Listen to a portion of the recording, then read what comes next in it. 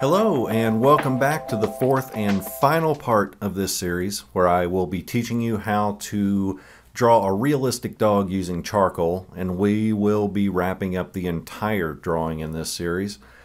My name is Adam O, and I'm the founder of Midwest Guild of Fine Art. Today we're going to be dropping in the body and the background. There will be varying layers of focus as we go from the dog's head to the body to the background. And as we get further back into the image, we will put less and less detail.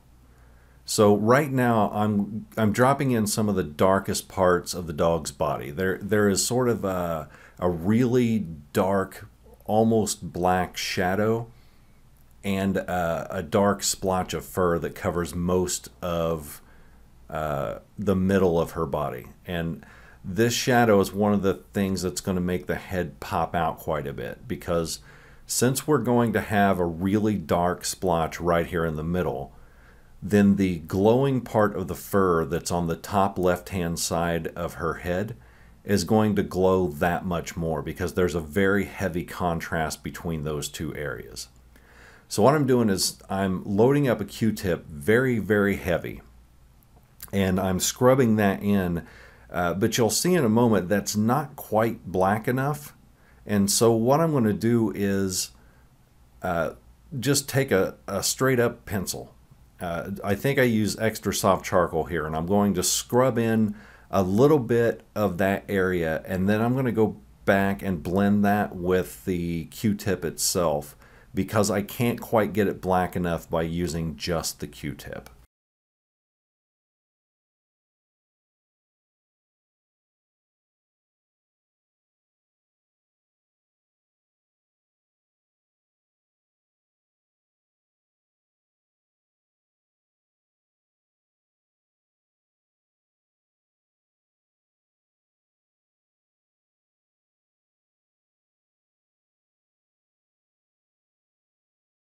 Now, one thing you got to be careful about if you're going to use this technique of using a pencil and then scrubbing with a Q-tip on top of it is that you don't want to push too hard with the pencil, and you're also wanting to scrub kind of, how do I put this, with short strokes, because if you use really long strokes, you're going to have a bunch of white pinholes poking through.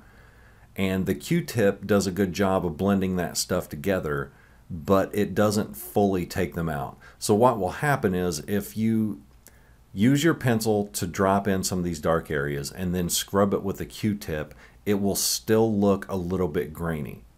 Now, on this particular photo, this particular drawing, there are some areas that we can get away with that because we kind of want it to look like an out-of-focus photograph, or maybe an old-school type of picture. So that graininess can actually help us a little bit here.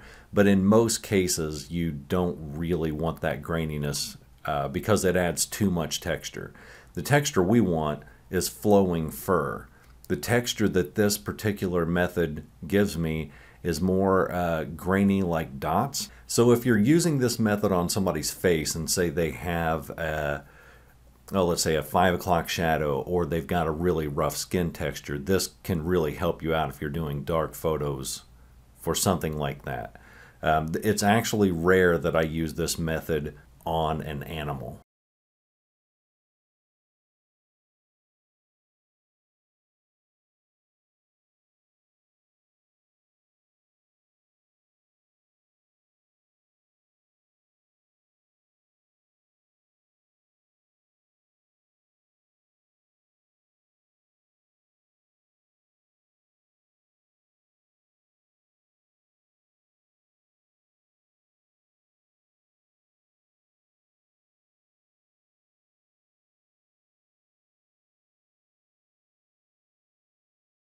Now, since we don't have a lot of landmarks to work with here, since everything is basically just big splotches of gray, I need to kind of get an outline going. So what I'm doing is I'm scrubbing in with pencil the darkest areas of this dark splotch, And you can see I started on the left-hand side to give myself an outline, because since I don't have landmarks or a lot of landmarks to work off of, I need to work with sort of an outline. I need to lay in landmarks where I can. And so in this particular area, I'm kind of just scrubbing out the outline of the area. Then I'm going to fill it in with pencil very lightly and very roughly. And now I'm going to go back through with a Q-tip, and you'll notice that I'm using circular motions to blend it. And using those circular motions is what helps fill in the white pinholes that are left from pencil that's used on rough paper. It makes sure that the divots, the tiny little almost microscopic divots in the paper, get filled in from each side whenever you're making circles. Now, using the dirtied up Q-tip, I can go through and lay in darker shadows and then scrub to lighter areas as the Q-tip loses more and more charcoal. That way I have a gradient there. The darker stuff comes off first, then the lighter stuff naturally gets lighter because you're basically cleaning the Q-tip off as you scrub.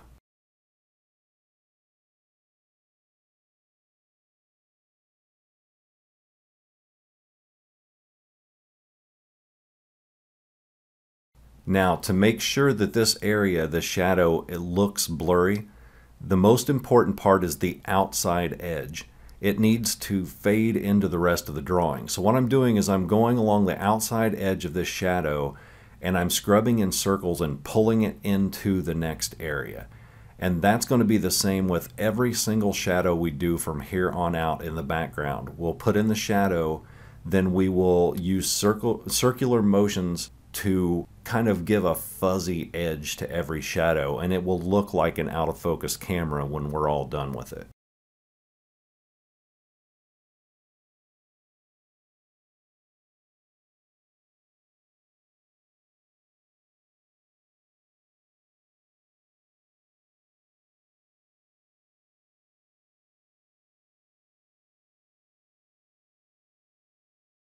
Now with the background, we're doing something just a tiny bit different than the process we used for the face.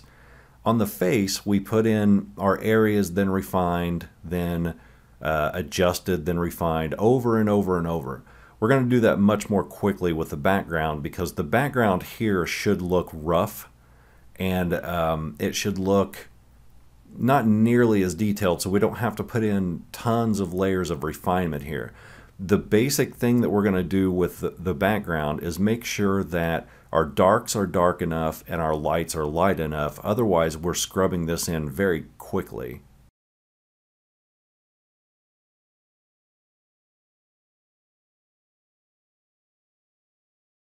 So you'll notice that I tend to drop in my areas.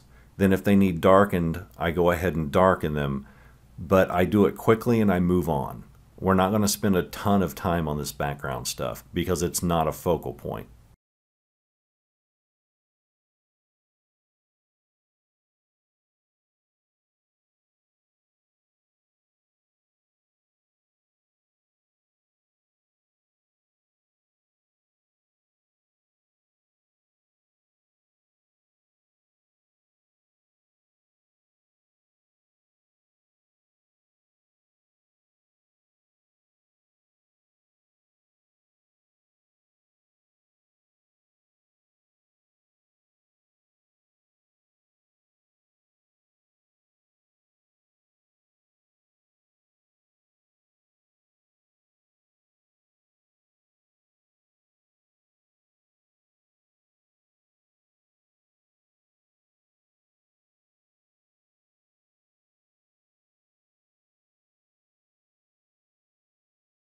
Now using those same short strokes with a Q-tip, I'm going to lay in some more gradients along the dog's leg.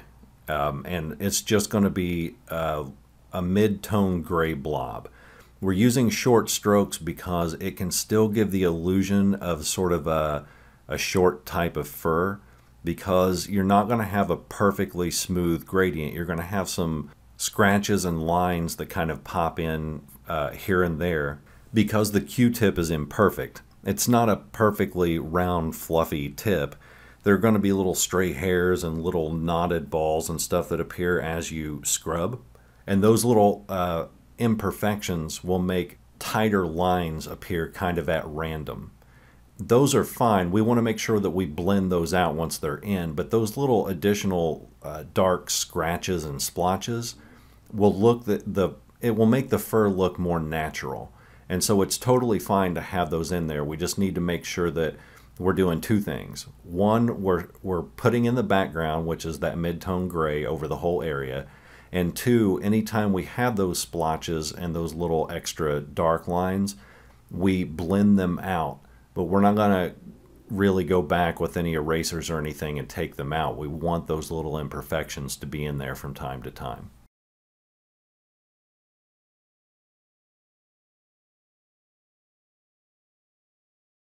Now, to help you visualize what I'm doing, you can tell the dog's body starting to come into shape.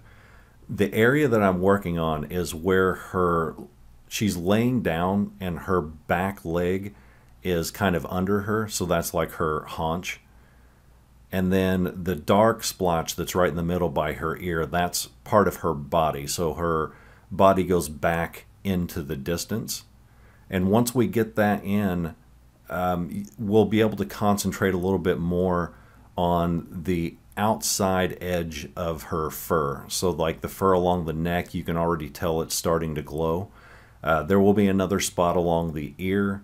And as we get this background put in, that gives us the room to then go back with a Tombow eraser and sharpen up the hairs that are on the outside of her ears and stuff like that. It'll make them stand out much more, because now there's a heavy contrast for that glowing part to be on top of, so it'll stand out a lot more.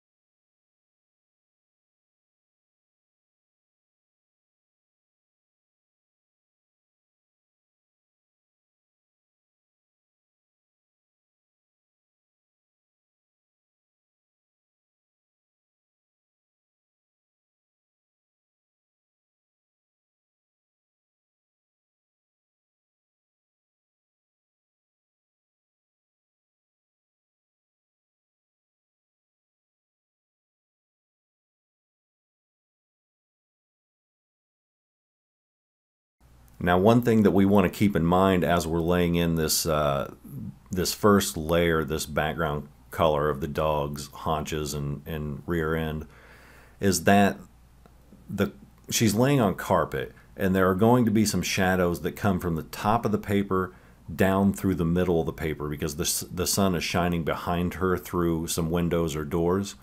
And so we need the background layer to be there, but it needs to be a little on the light side so that the shadows that are going to be behind her will appear darker. It's just the human brain likes to compare and contrast, and it really likes to grab a hold of those shadows and recognize them.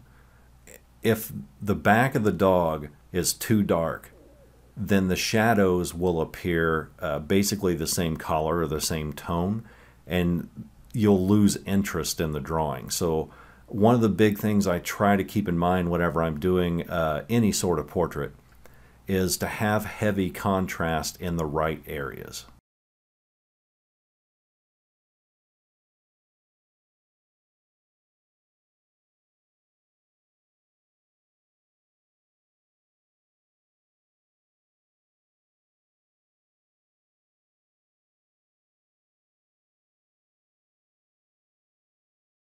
Now, as I'm laying in this part on her leg, the background sort of gray tone, I'm scrubbing it into place, but I'm also at the same time kind of darkening up one of the shadows that's on the top part. It's sort of like that long triangle shaped shadow. And I'm also blending out the sides of that shadow so that it looks out of focus. I'm doing all that at the same time. because my Q-tip is already loaded, it makes it easier to blend out the edges and make all that sort of flow into each other.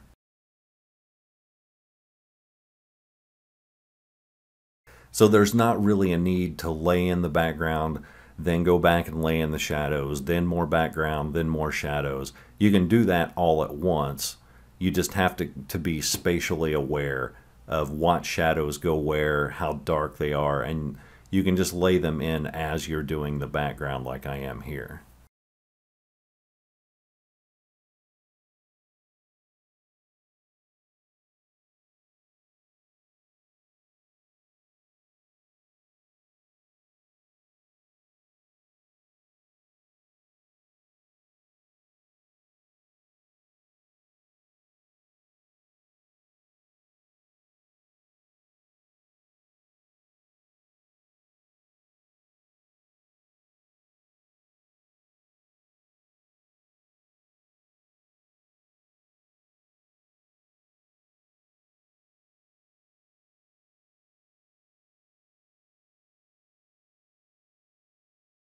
Now, as we get down to the bottom part of the leg, we want to make sure the shadows down there are a little bit darker. As we get to the middle of the leg, it's a little bit lighter in most areas because the leg is rounded and not flat. So if we make a brighter spot right dead center and then get darker in both directions, it will look like the leg curves. That's what gives it that 3D effect. If we make that all the same exact tone, it's going to look flat and two-dimensional. So we need to have this gray fade out in areas and get darker in other areas.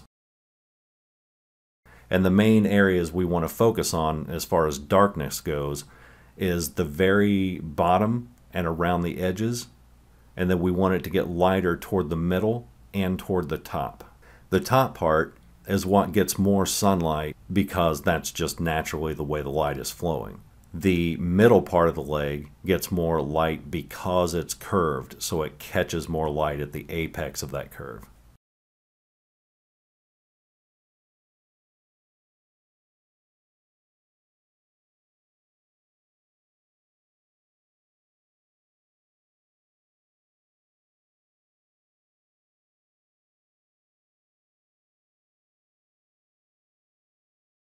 And the thing we need to remember here is all these shadows are soft, soft, soft. We don't want any hard line, hard to edge shadows. So if we see any areas that have sharp edges, we're going to go back and take those out with a Q-tip and soften those up, make them fluffy on the edges.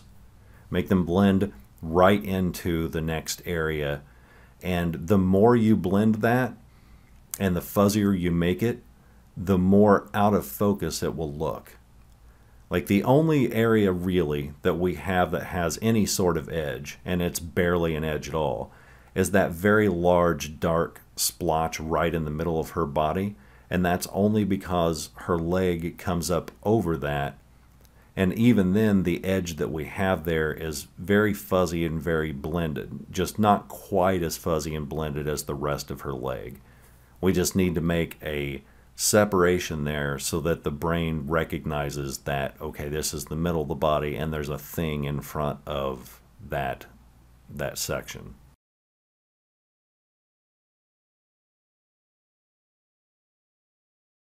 Now the exception to these rules is that we do want hard edges along the face, because remember, the face is in focus but the background is not.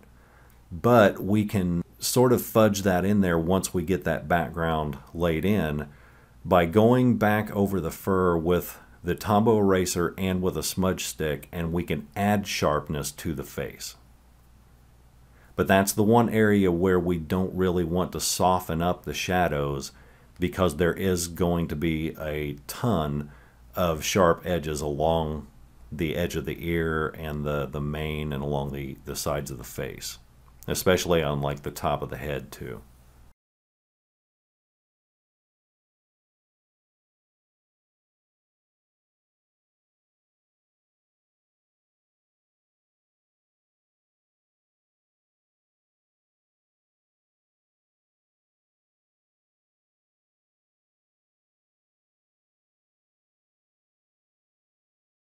Now this is the very top part of her body, and there's a fairly defined section of light there.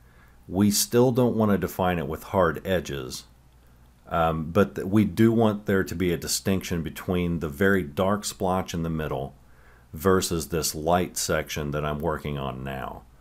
So what I'm doing is laying in that section as smoothly as possible, and then I'm going to go back through and blend it the way we talked about just a minute ago. But I want to make sure first that I get the tone correct.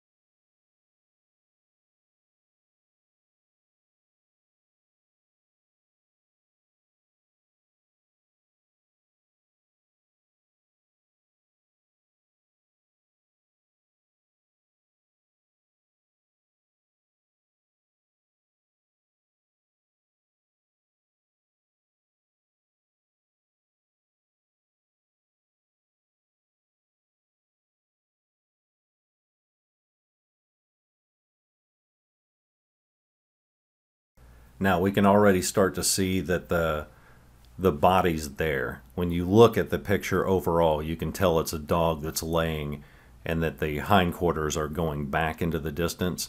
So now that I'm happy with the shape, I'm just going to go back through what I've already laid in and make sure that the little divots and dents that are in the actual shape of her body, I want to make sure those are in place. I also want to make sure that I'm taking out a lot of those stroke marks, and that's just, I do that just by blending with circular motions, and we just want to make this a little smoother than what it is right now.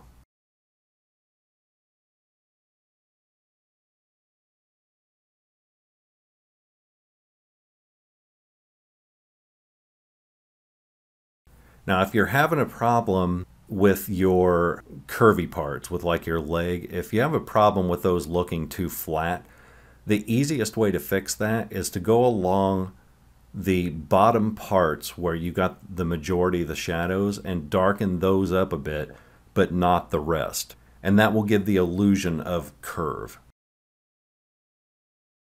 Then you can look at what you've done and compare that tone that you just laid in, the shadows, with the rest of the drawing, and you can darken up appropriately. But if you're ever having a 2D problem and you want to make it look more 3D, the solution is almost always found in your outer shadows, and especially your bottom shadows.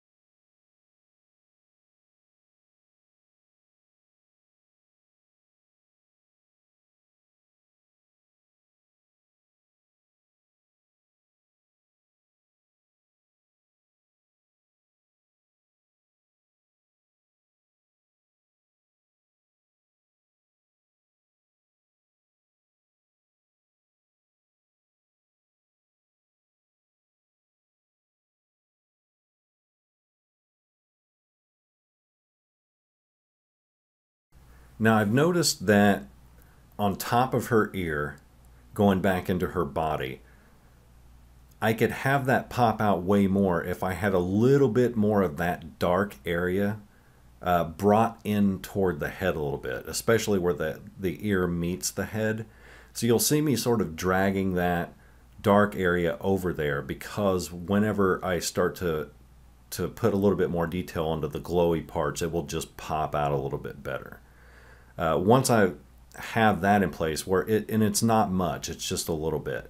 Now I can go down and to the left below where her leg is, and I can start dropping in the darkest of the dark background shadows.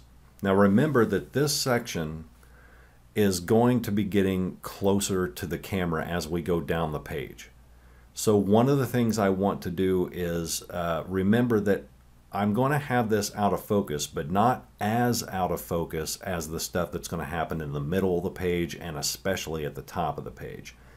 So what I'm doing is I'm dropping in some really dark areas with a pencil first, blending that up into the other shadows, and then I'm going to start outlining a little bit of the fur that's on the left-hand side of the dog so that I have that in place and ready to go. Then I can start kind of scrubbing in little bits of the shadow and carpet with a pencil.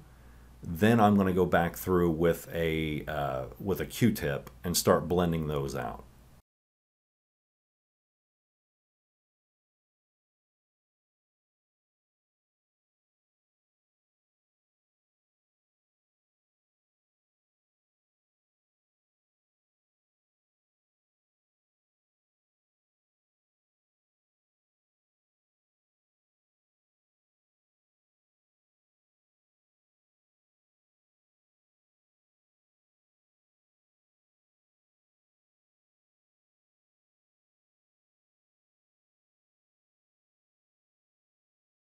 Now I'm taking a brand new Q-tip for this one because I want to have a little bit more control over how I blend this in. And I pushed on the Q-tip so that I could fatten it out a little bit. Because when you first get a Q-tip, they're wound pretty tightly. And so if you push on the top and kind of twist, it will make the end of the Q-tip a little bit fluffier, a little looser, and then you can blend out a larger area. If you were to just take a regular Q-tip without doing that, you'll still be able to blend, but it will be blending in a much smaller, more compact area because the Q-tip is more compact. You're getting less surface area. So if you're ever in that situation where you're not sure why the Q-tip is too defined, fluff up your Q-tip a little bit by pressing on it, twisting, kind of moving it around and getting it more like a cotton ball consistency rather than a Q-tip consistency.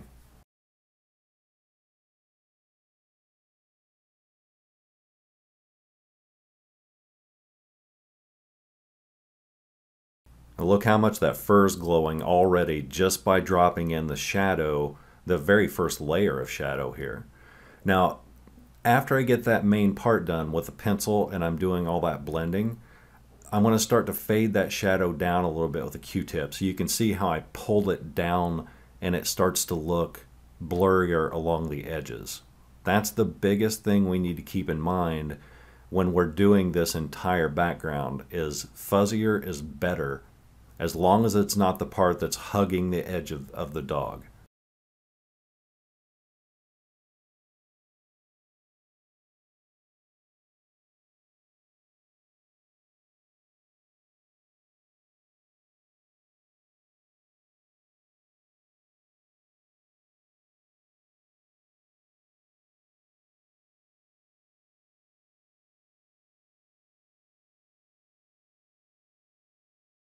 Now the reverse is going to happen here when we start talking about darkness. When we were on the leg, we were talking about getting darker as you go down. On this particular shadow, we're going to get darker as we go up because the body is blocking more light at the base than it is outward. So we want to make sure that the base of this shadow along the dog's leg is darker where it meets the leg than it is at the bottom of the paper as you come forward. So I'm taking a lot of care right here to make sure that the darkness is at the level I want it before really moving on to the next section. Now we're also keeping in mind that I'm doing carpet. Now this isn't like a shag carpet, it's more, I don't know what you call it, Berber maybe? I've heard the word Berber before, I assume that's what I've got. So it's one of those carpets that isn't like fuzzy, it's more like a bunch of lumpy lines. And so what I'm doing is very quickly laying in a bunch of lumpy lines that go, basically a bunch of them in a horizontal direction at sort of an angle. Then I will have some that go more like a vertical at an angle, and I'm making sure that those little stripes get darker in a semi-uniform manner, because we're not trying to mimic the carpet here. We're just trying to give the idea of the carpet. And I know that when I look at it, that basically there's a bunch of lines that go one direction and a bunch of lines that go another direction. So if I concentrate my shadows in the same basic way, I can come up with a very cheap and fast method to create the illusion of that carpet. But we need to be consistent about it. If we're doing it in the shadows, we need to make sure that we're also doing it in the light. We just need to be more selective about where those shadows go.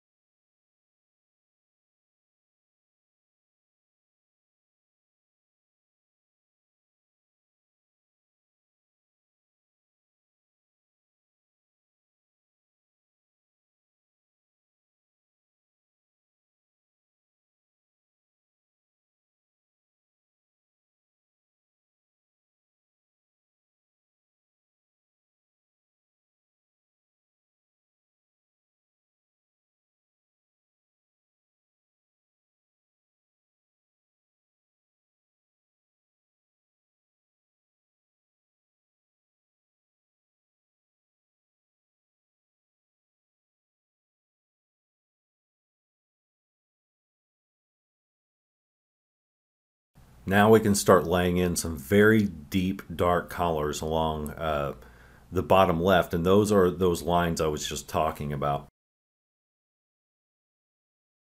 One thing I was told by another artist, I've never been formally trained, so I don't know things without, the only things I know come from experimentation or talking to other artists. And one of the things she told me was the drawing or painting is usually more interesting if you have something different in all four corners.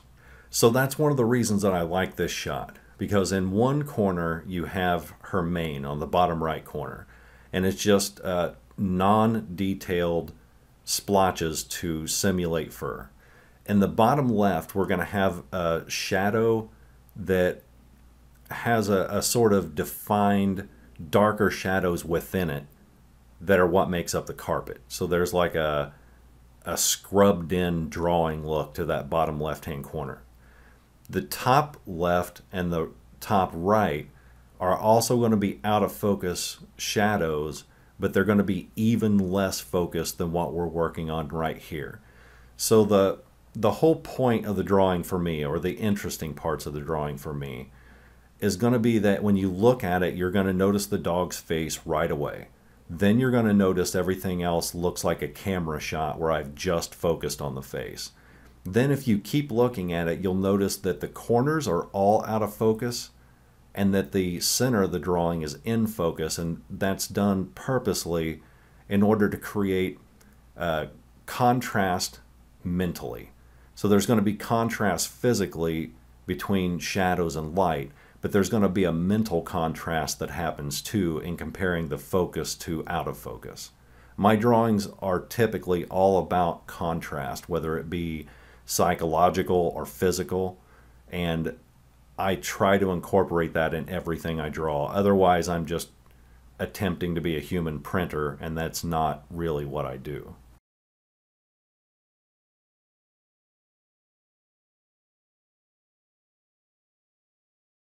So while I'm laying in this, I like to answer a question that I've gotten a lot and that I see on Reddit a bunch.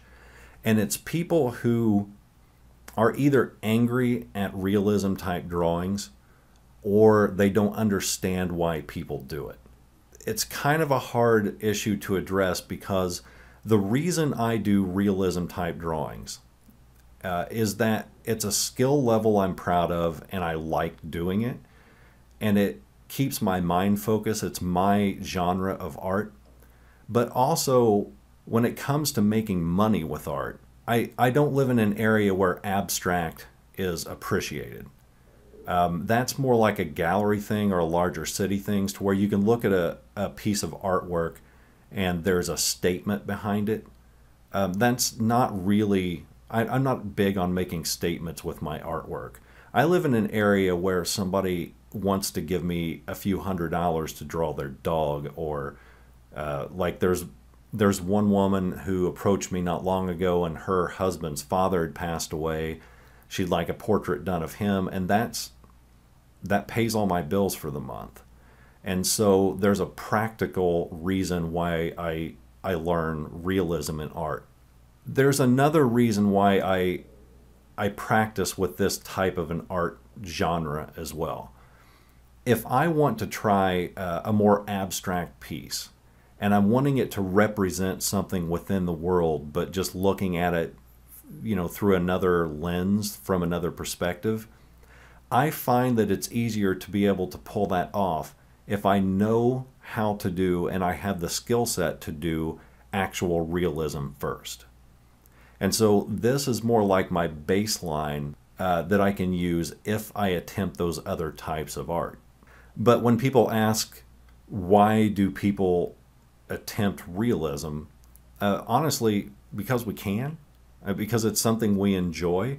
And if you don't enjoy realism, that's totally fine. There's plenty of people out there who think that realism is just people trying to be, a human printer, and they don't understand that there are plenty of people out there who do like realism, and they know how hard it is because they've been in art classes before and they've attempted it and failed at it. And so there's not a ton of people out there who can pull off realism effectively. And so it's kind of like a magic trick. I've learned magic tricks, and I wouldn't show somebody that every single time that I wouldn't show somebody that trick every single time they came over, but the first time they see it, they're like, "Oh my God, that was really cool. How'd you do that?" It's kind of the same thing with realism in art. I understand that there's a lot of people out there who will look at what I'm doing right now and say, "Oh, that's kind of neat," and then never think about it ever again. And that is totally fine. But this is what I like to do, and I believe there's a lot of people out there who want to learn how to do this. And I think that learning a skill set like this can only benefit their other forms of artwork that they can do. There's never any drawback in my eyes to learning a new skill.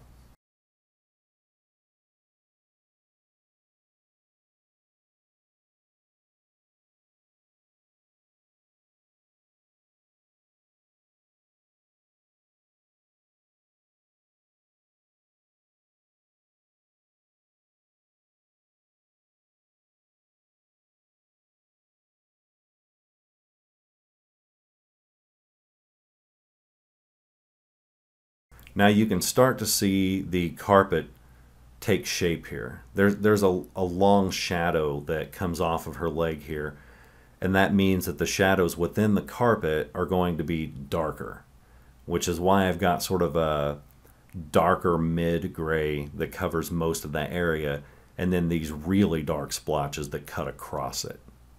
When you see this as a whole, especially whenever I get the upper section of the background done, you'll be able to look at that and your brain will immediately go, "Oh, that's carpet." Right now, you can see it, but it's a little hard to tell what it is because we don't have an overall piece to compare it to.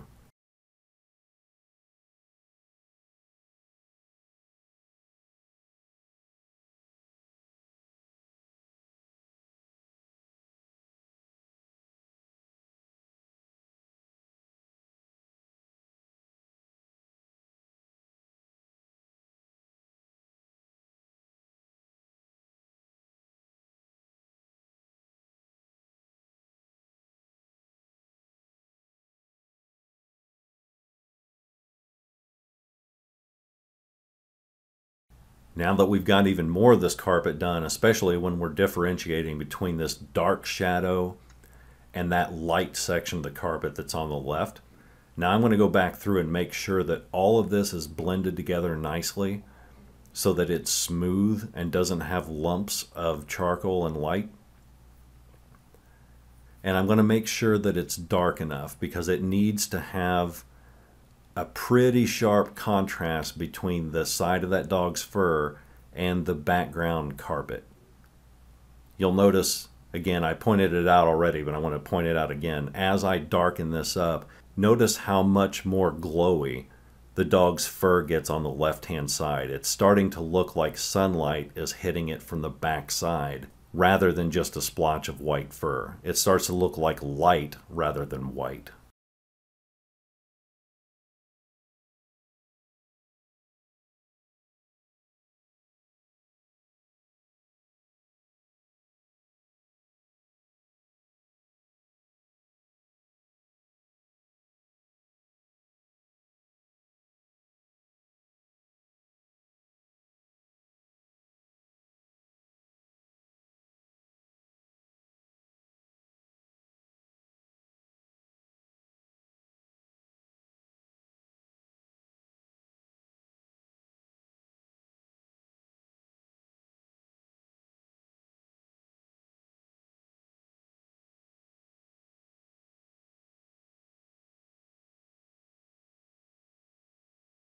Now notice whenever I dropped in that light section of the carpet, it was too close to the tone of the leg.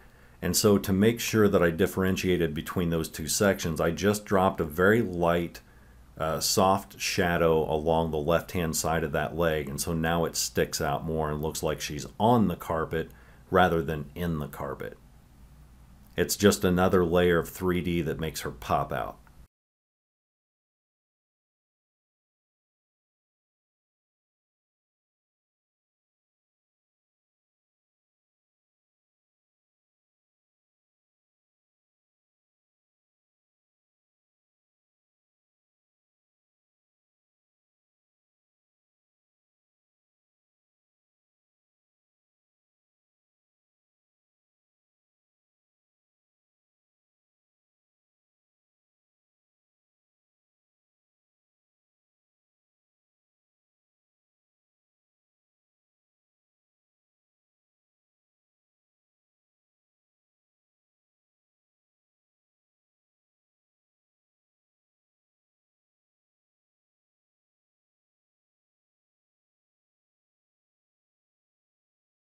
Then once I get that tone the way I want it, now we can go back and blend that out a little bit more. So we're still doing layer refinement, but this is more about tone than about detail.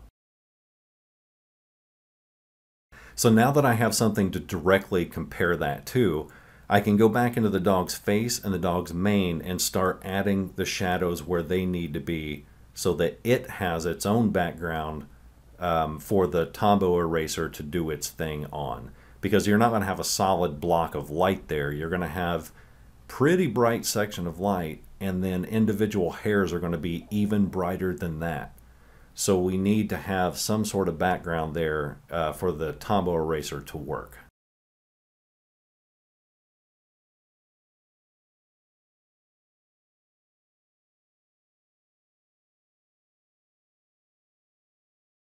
Now we're going to go back in and do exactly that. We're going to sharpen up some of these hairs and very quickly drop in some highlights. Make sure that we're overlapping that with the dark area that we've laid in before.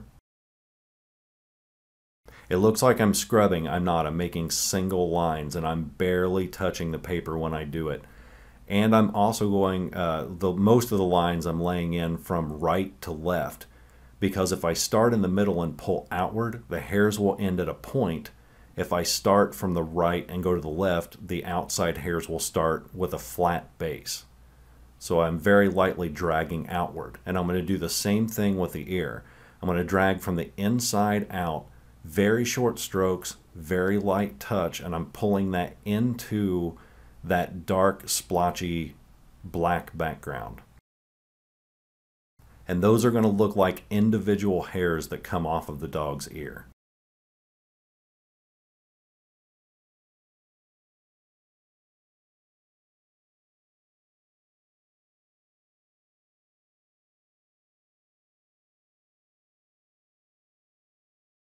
I love doing this part so much that I'm seriously considering covering an entire piece of paper in nothing but flat black charcoal, as black as I can get it, and then doing an entire drawing with a Tombow eraser. I would go through so many refills by doing that, but I think it would be really cool looking.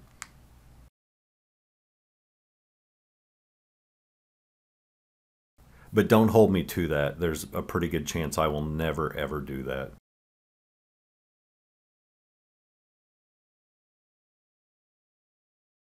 Now this part I am scrubbing in. This is one of the few areas where I'm scrubbing.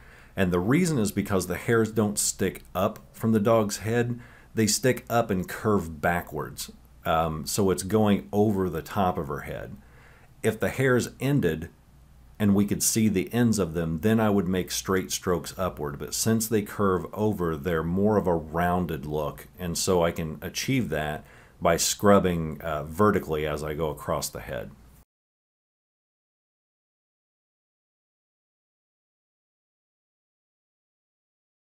Now we need to make a big old decision. So we're going to load up that Q-tip as dark as we can get it with as much charcoal as we can get in there. And we're going to start laying in some of those really dark shadows in the background. Now remember, these are the least detail out of everything in the entire drawing, so we can be a little bit careless here. The one thing we don't want to do though is make it super splotchy. Now remember, it's going to be on that same rough carpet, so we can put a little bit of splotch in there from time to time and it will naturally look like carpet texture. But for the most part, we want to do these smooth and get them laid in and then kind of refine them a little bit later so we can control the splotches rather than having the Q-tip dictate those for us.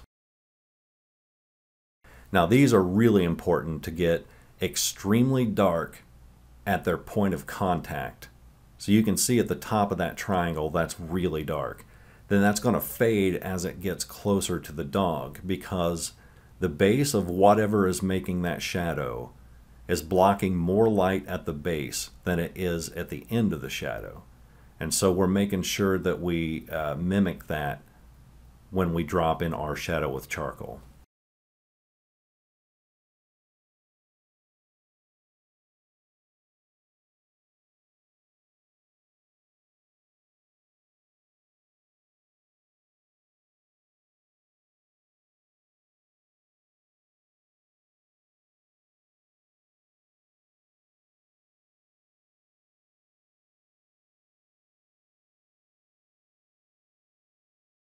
Now, one thing that I'm noticing right now as I'm into this drawing, and when I say right now, I mean as I was drawing it and not when I'm laying in the audio track. I'm looking at the shadow's tone, and I'm also glancing down at the dog's body. The worst thing we could do here is make those two things the same exact tone, because if we do, it's going to look flat, it's going to look 2D, and it's not going to look interesting. So I make a mental note here that I either need to get a lot lighter as I get toward the dog's body, or I need to get a lot darker as I get toward the dog's body. So I bounce down to the body of the dog, and I make a decision here too where the shadow is concerned. I decided that I wanted the shadow to be darker than the dog. So to make sure that I don't forget that, I start dropping in a line of shadow along the top part of the dog's body for a definite line of contrast. Now whenever I go back in and start laying in more and more of that shadow, I'm forced to reach that tone as I go down the paper. There's no way around it now because it exists on the drawing, and now I have to make do with what I have, and that keeps my brain on track and keeps me thinking, all right, as I go down the drawing, I have to eventually reach that tone that's on the top of that dog's body with this shadow.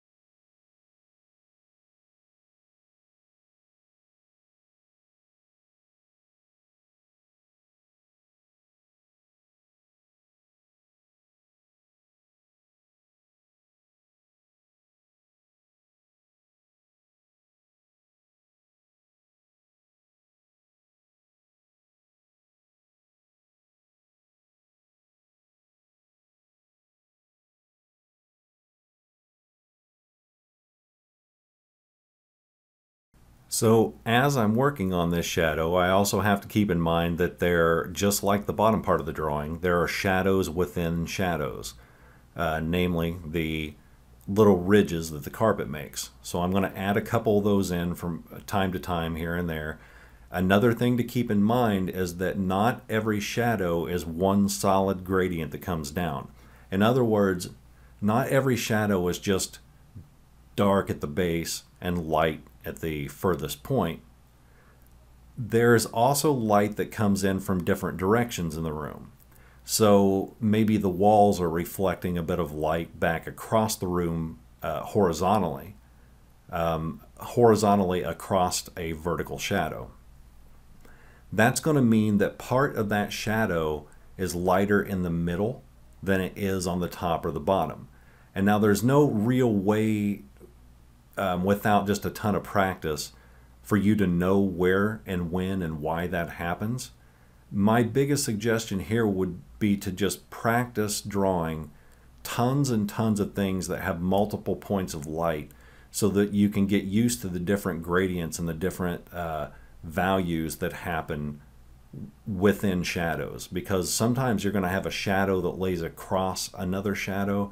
Sometimes you'll have reflected light that breaks up a shadow in a really weird area. But nailing those now will help you master realism, because realism is all about not just the fine details, but all about mastering light and making light look real.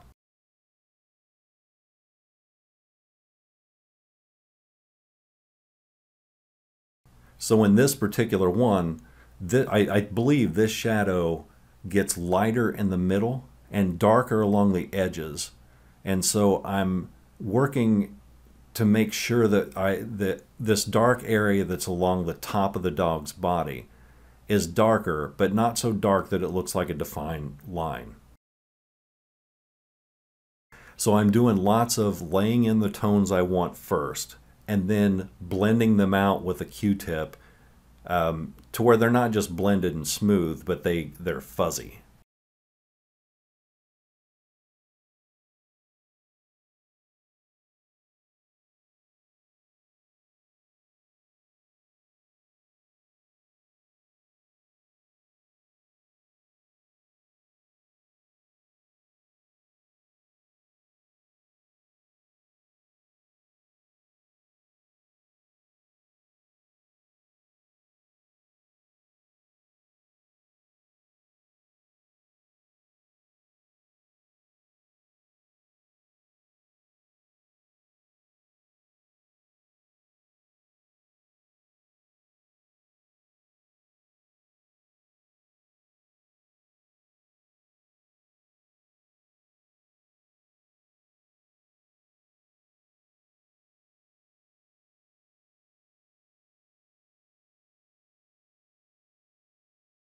Now, when you get to these backgrounds like this, it's going to be easy to start to lose motivation because it can be very tedious, especially when you're not working in detail.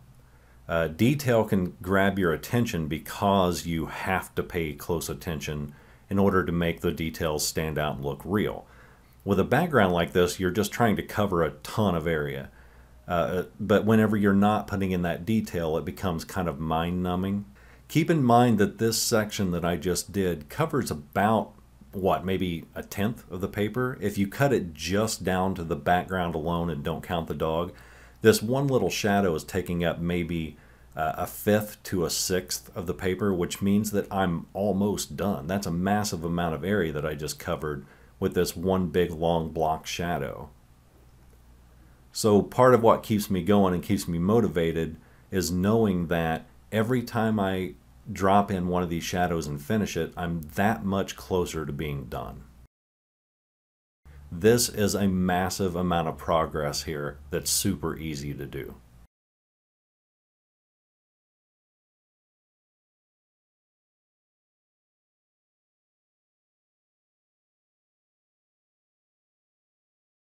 While I'm laying this in, I want to give a quick shout out to some of our founding members of Midwest Guild of Fine Art.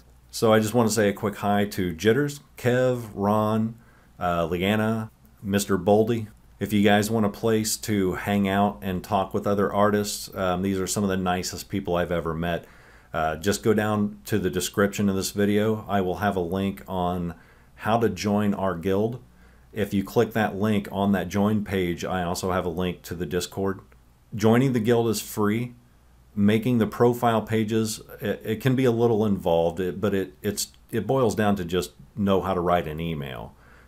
If we start making money at one point, I can hire somebody to help automate the process, but right now it's just sending me an email with all your work and answering some of the questions that's on the join page. I don't sell your information.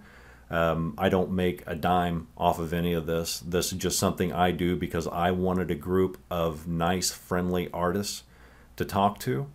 But yeah, if you wanted to hang out with us, the guild is free to join, or if you just want to join the Discord and have a place to chat with other artists, it's an open link. Feel free to come in and hang out with us. Once we get the membership built up a little more than it is right now, we'll start having events. We'll start doing a lot of promotion for other artists.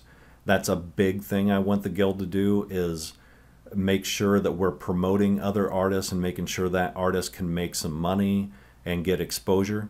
Again, totally free. It's just something that a lot of artists deal with. They don't know how to promote themselves. They don't know what groups to join. They don't know what to charge for their work. We will tackle all that stuff in the guild. I want artists to know how to be artists, both as a hobby and professionally. And the guild will be teaching how to do all that. You'll be talking to other artists who make a living off of their artwork, as well as people who just do it for the fun of it.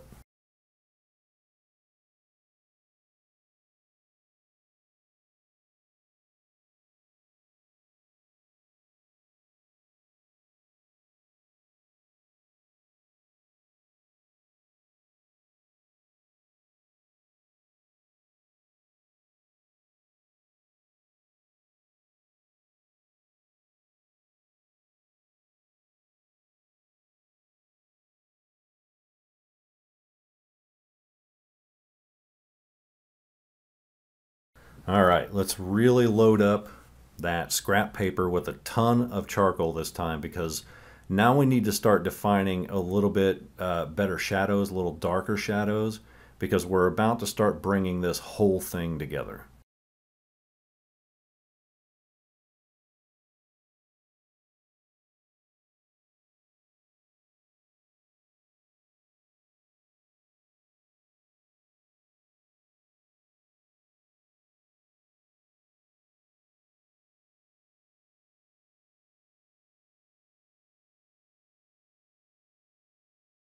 We're going to start by defining some more shadows along the dog's mane, because now we have a much larger area of comparison to compare the dog's face and neck with the background.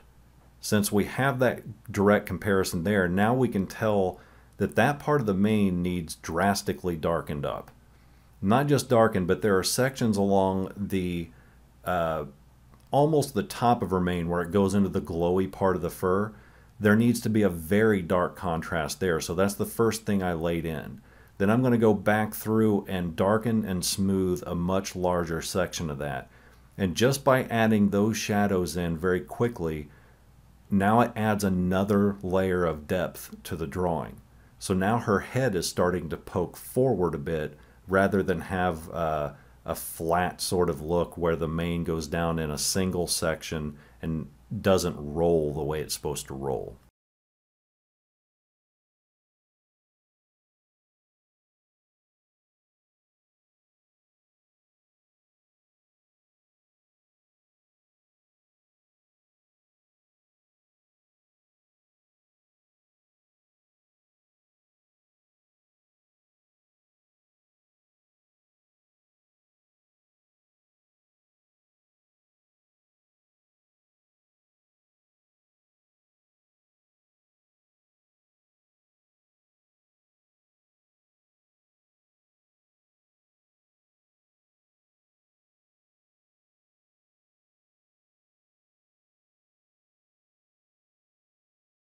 Now very carefully I'm just kind of tapping and pulling, because there's a small line of shadows that happens right outside of those glowy parts.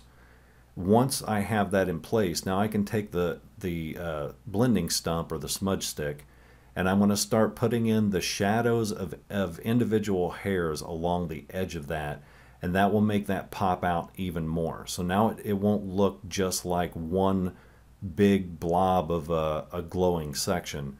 There are two sections there that glow, and one's laid over the other. So I'm kind of stabbing outward from the shadows into the glowy parts so that those hairs will end in a point and kind of blend into each other. So they're not quite as defined. They sort of very minorly overlap.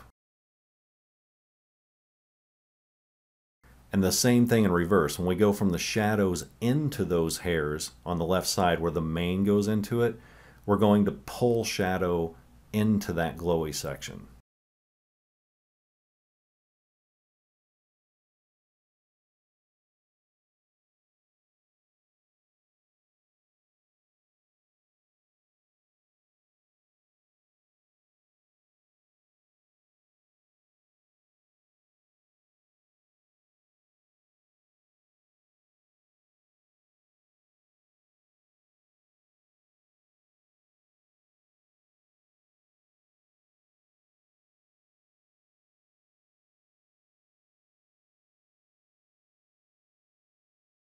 And now you can really start to see that that fur becomes a little more defined and looks more like hair. Like it looked like hair before, but it was a lot softer and a lot more out of focus. But now that we're defining the ends like this, it starts to look a little bit more detailed. Now, as I get down to the mane on the bottom left-hand side, I'm doing the same thing except I'm making fatter lines, and I'm being a little bit more rough with the, I'm more like I'm scratching it in and scrubbing it in rather than laying in individual hairs. Because that has less detail, I want it to still look rougher, so I'm very quickly scrubbing those in. Then you'll notice when I go back to the glowing sections of the fur, then I'm a little more, well, I'm a lot more careful to make sure that that looks like hairs that have been painstakingly added in. We're giving the illusion that we worked a ton of time on this, when in reality we're just using a little bit of trickery using blending stumps and Q-tips.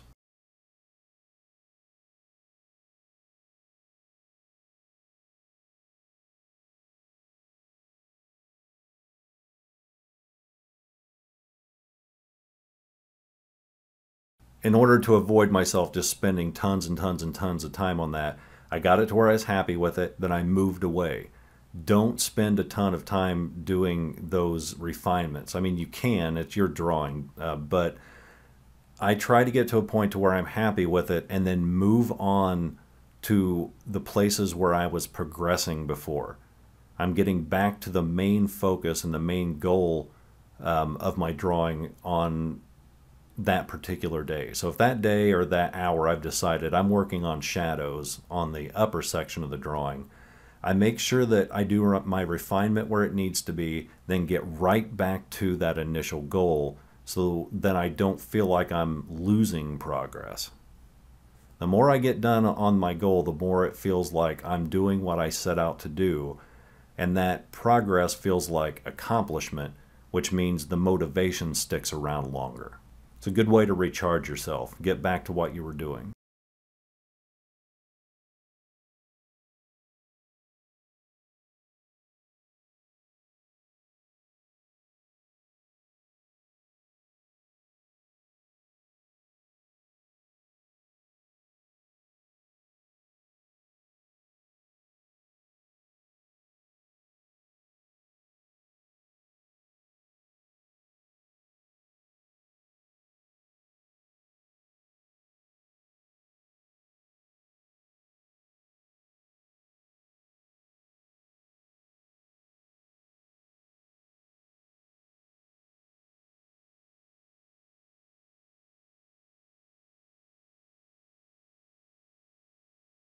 Now, some beginner artists might ask, if I'm using like a perspective point, if I'm putting a point of light and then dropping the shadows from that point.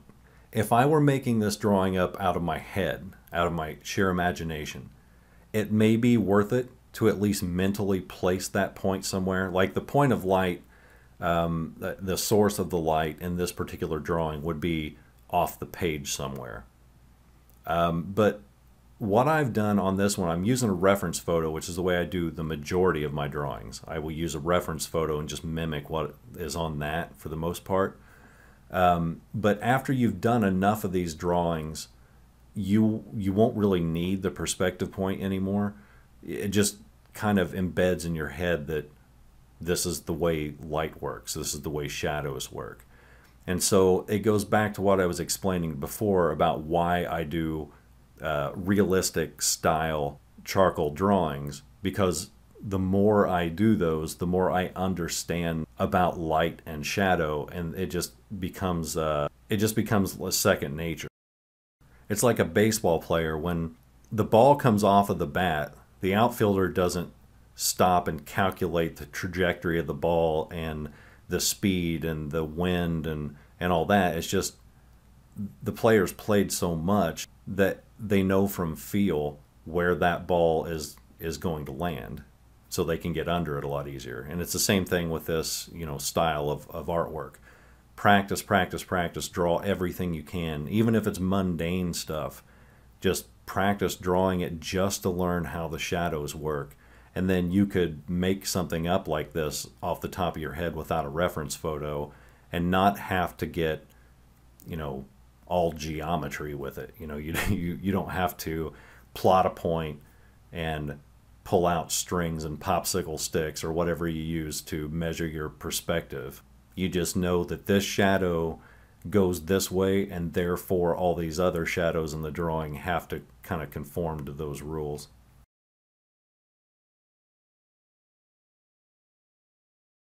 Now, up here on the top left-hand corner, there are a couple of things that aren't shadows, and I don't remember what these are. I think one is like a cabinet and like a shelf that's sticking out.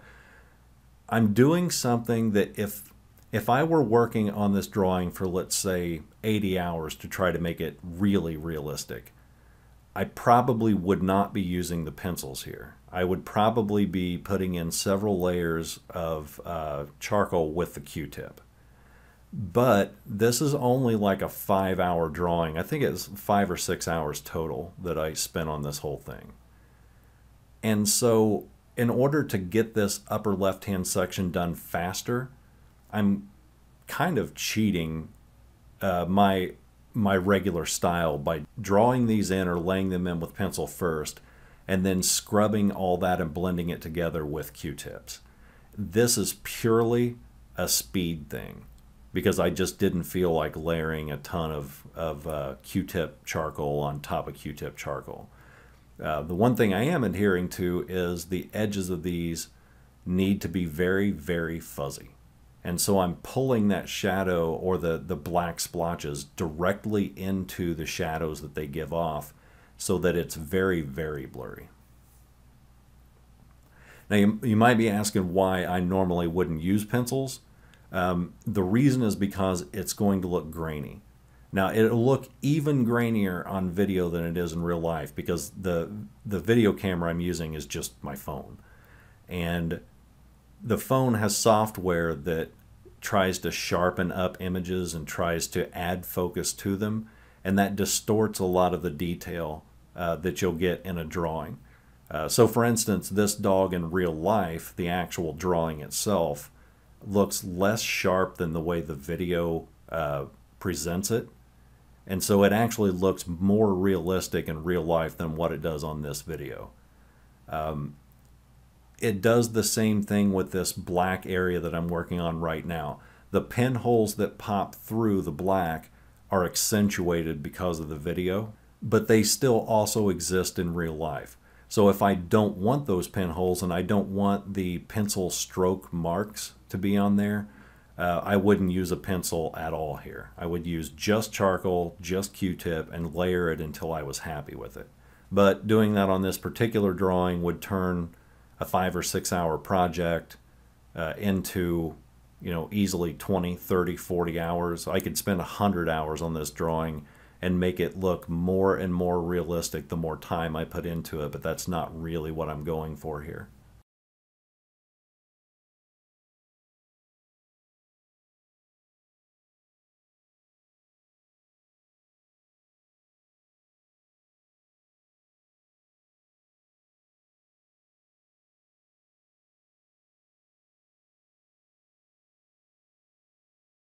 To give you an idea of how realistic we can get, here's a drawing that I did of Ian McKellen as an example of my skill level for an art show that I did a few months back. This took roughly about 80 hours to do. And if we wanted, we could give the drawing that I'm working on now, the dog drawing, an equal amount of realism. But if we're doing a tutorial video on how to draw realistically, let's start off with something like this that we could do in 5 or 6 or 7 hours or whatever, and then work up to something that's a little bit more defined and more realistic. That way we're not going from 0 to 100 in one video. Let's set ourselves some goals and let's work up to that.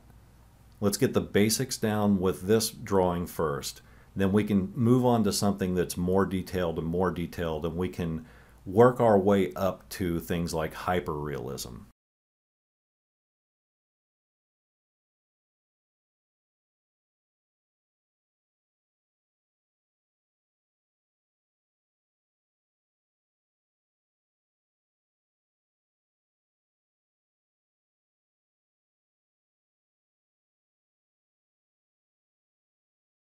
I don't even know what this section is I'm working on now. It may have been a curtain or a plant base or something. The point is, I'm so unconcerned about detail in this background that all I'm really worried about is getting the most basic shapes dropped in and then blended out so that the background has something there, but it's not a focal point. The entire existence of this background, the entire purpose of it, is to make the dog's face look more realistic by comparison. If I were to just draw the dog's head and the dog's face, I could cut the paper down to fit that and make that the central focal point of the drawing, and it would be fine. There's a lot of people who would be happy with that. But if you drop in a background that's blurry like this, and you can tell basically what the shapes are in the background, and you can tell there's a lot of shadow, and it's really, really blurry, then psychologically, the viewer is going to view that dog's face as more detailed than what it actually is just by having a point of comparison.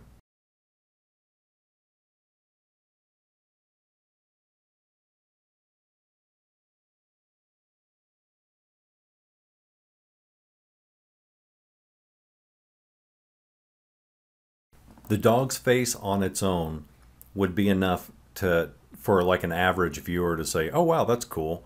But adding the background on it makes enough of a psychological impact for them to up that reaction to like, holy crap, like how did you pull that off?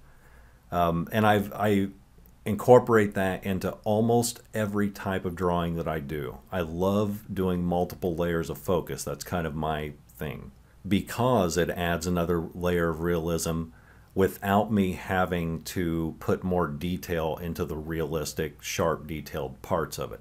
It's really weird to think about it, that you're actually adding detail to a drawing by putting in things that are way less detailed. It's almost bizarre to think about.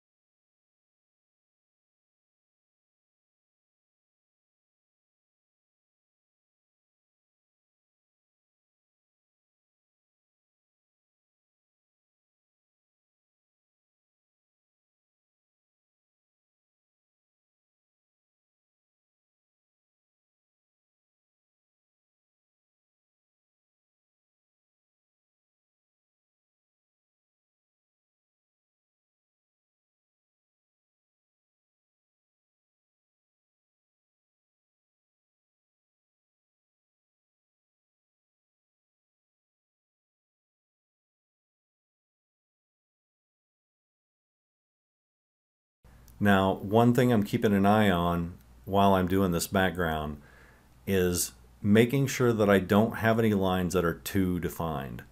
So if I notice that I've got, vertical lines that are coming down and that they're too sharp, I'm going to go back through with a Q-tip and fuzz those by just blending their edges.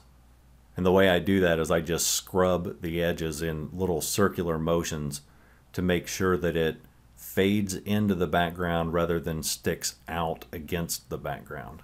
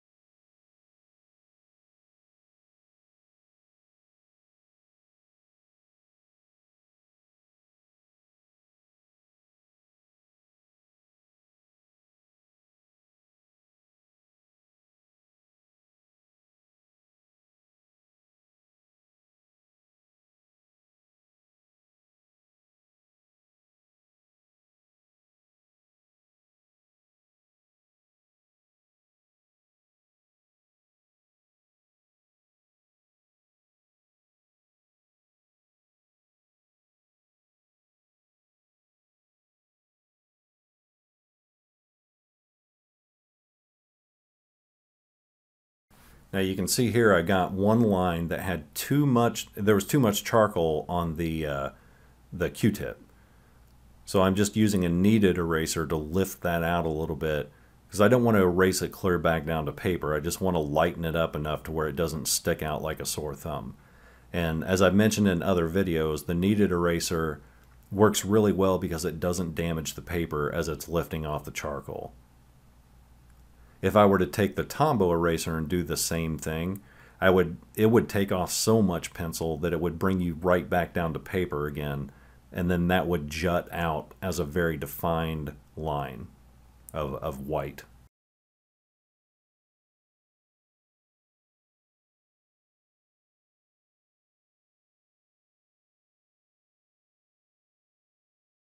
Now, don't get too caught up in the details of the background when you're doing something that's this blurry.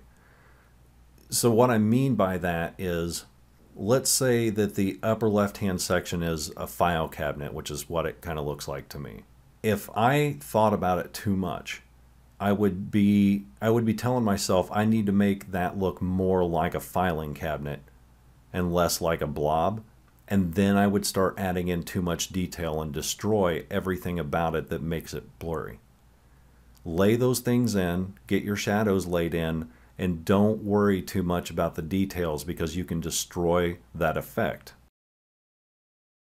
I don't know what's causing most of these shadows back here, but I know they exist. I know they go in a specific direction, and so all I'm doing is quickly laying those in, getting them the tone that I want, and then leaving them alone.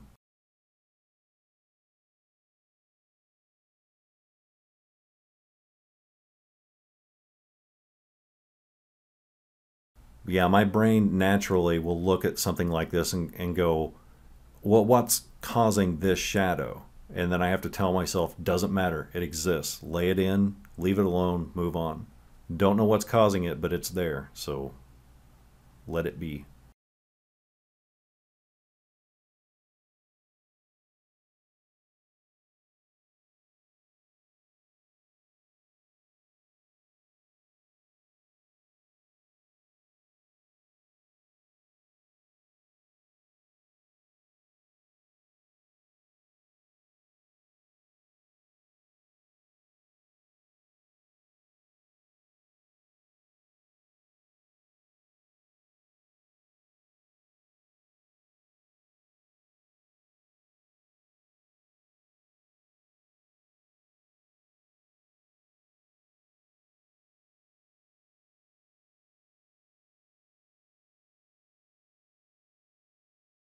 And if you start to feel like you're burning out or it's too tedious or you're losing motivation, now's a good time to kind of step back and look at the overall piece and realize half of this background is already done. You've covered so much area that you're sprinting toward the finish line right now.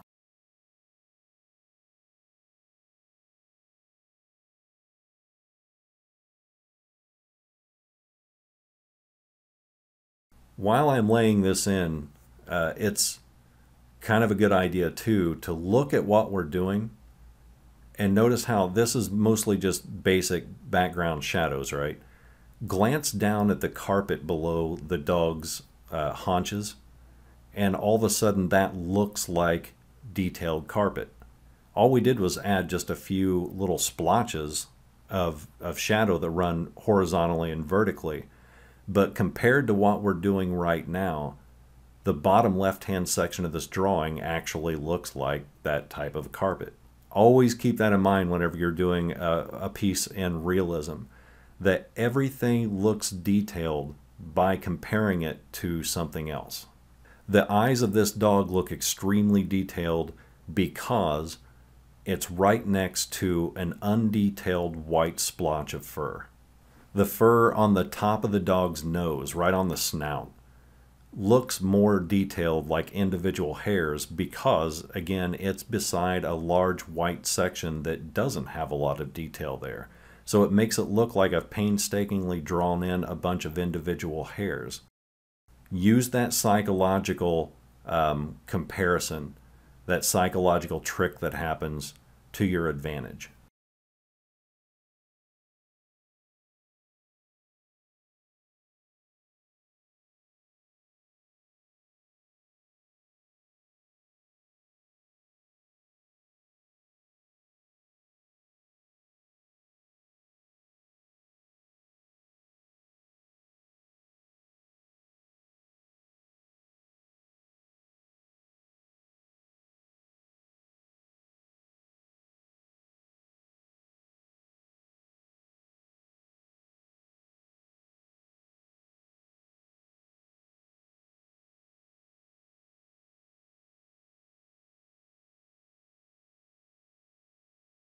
Now notice the one thing I'm making sure that I do up here in this area is with these minor shadows, I'm making sure that my strokes are all going in the same direction because the shadows seem to come from one point where they fan outward at different angles.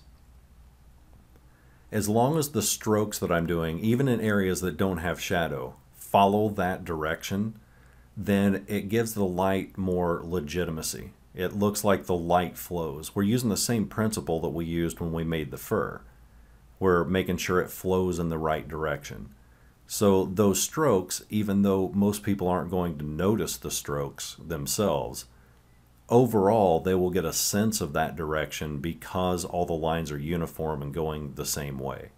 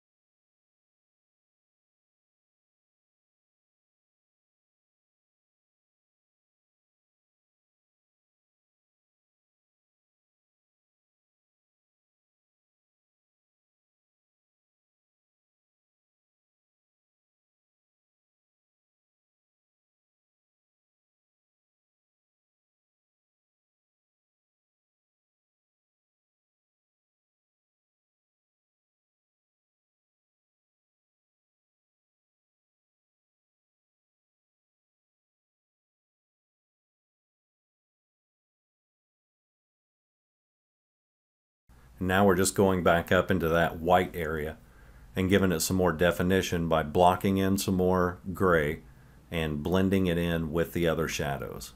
And again, notice the direction of the strokes that I'm taking. It would be easy to do the circular motion or to try to pick whatever is more comfortable to you. So for instance, like if it's more comfortable for you to shade horizontally, you would be tempted to do that. But since the shadows are flowing from a single point, a single light source, we're reinforcing that idea of shining light by keeping those strokes going the same direction.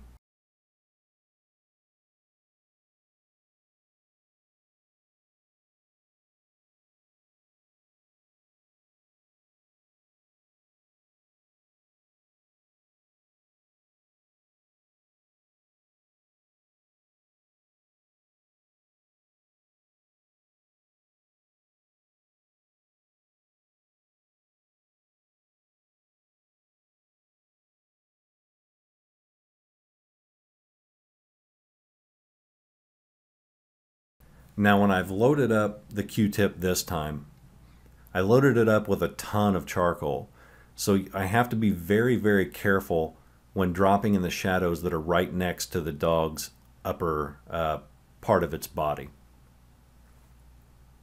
So notice how as I'm laying it in, it's a lot darker than what it normally would be with a Q-tip. It's because I've got so much charcoal on there that I've got to be careful. So I'm using ultra light strokes to lay that in the beginning. Then as more charcoal gets pulled off of the Q-tip, I can increase the pressure on my scrubbing, and I can increase the speed and the amount of strokes that I'm using. Because at that point there's less charcoal on it, which means that I've got more leeway on how much is coming off. So notice right there in that shadow, a ton of that charcoal came off in that one little section. I did that in an area that I knew was going to be darker and needed a splotch. So it's less risky for me to put that dark charcoal there and then fix it and turn it into other things later. I'm starting off in a safe area that requires more darker charcoal.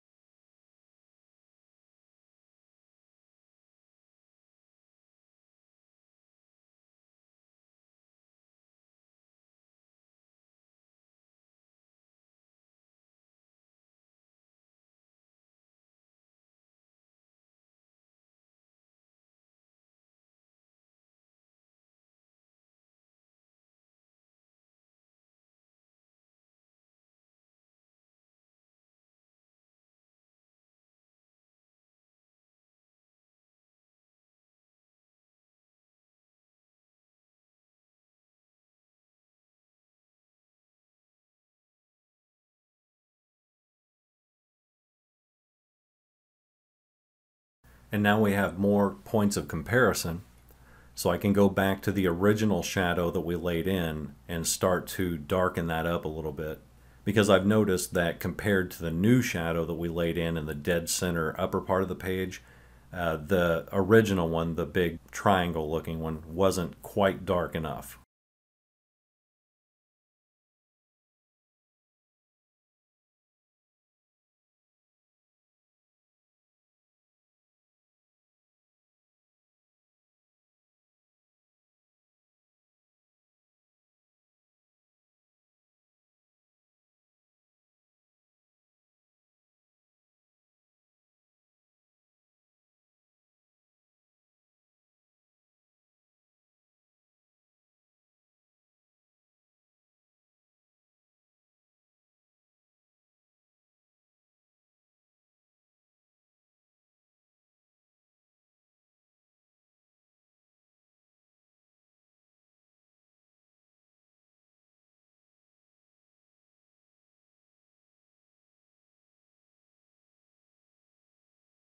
And then by comparing the shadow to the actual floor itself, I noticed the floor was way too light.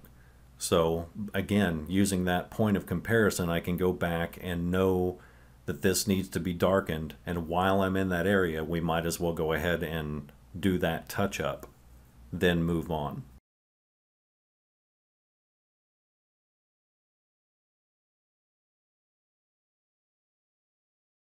Then we go right back into laying in the background, which is the base color or the base tone of the floor itself.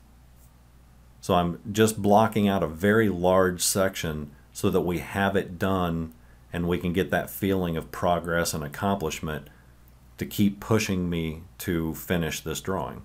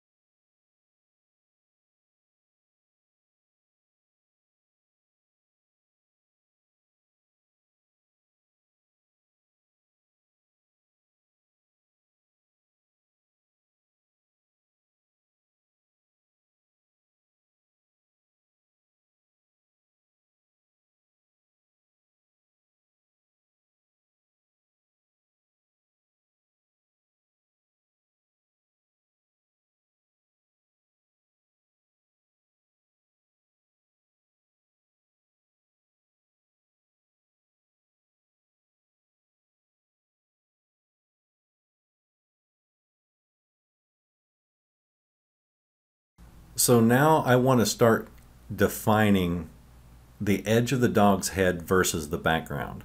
So I'm going to take a Q-tip and start laying in some of the carpet directly above her head.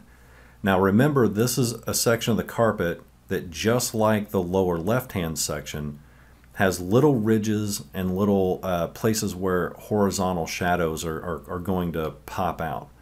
So all I'm doing is I defined a section of shadow above her head so that I could get an idea of how dark or how light to make this section of the drawing. And then I added in a few ridges. Then I popped back up to what I was doing before, which was that really dark, weird shaped shadow right in the middle of the upper section of the drawing. I'm going to start working my way down and blocking in a very large section of this background so that we at least have a base to work off of.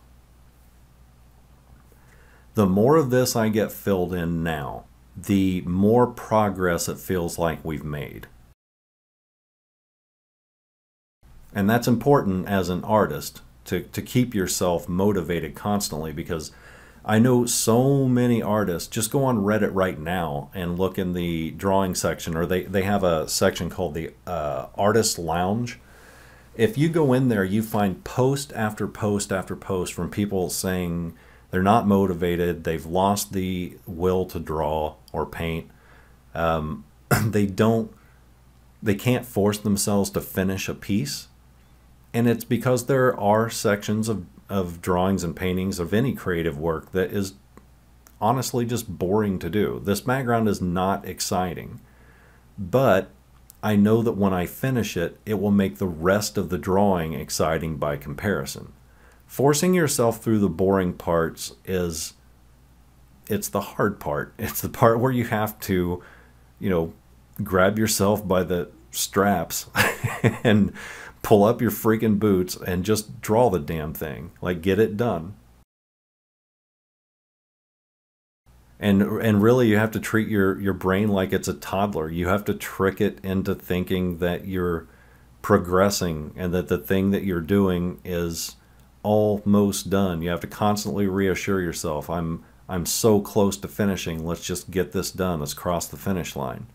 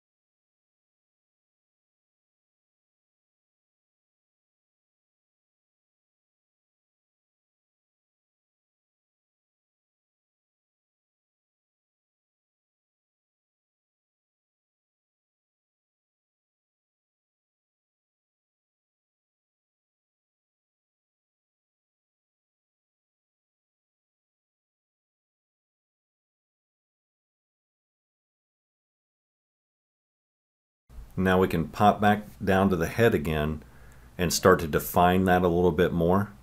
And this is yet another motivation thing for me. I can directly see how this background is affecting the head if I'm dropping in these sections that are right up against the head. And so for me, that feels like a reward and yet another piece of accomplishment. So it's a way to keep my brain rewarded for doing the thing that I'm doing. When I see how that fur pops out against what I'm scrubbing in, that feels good.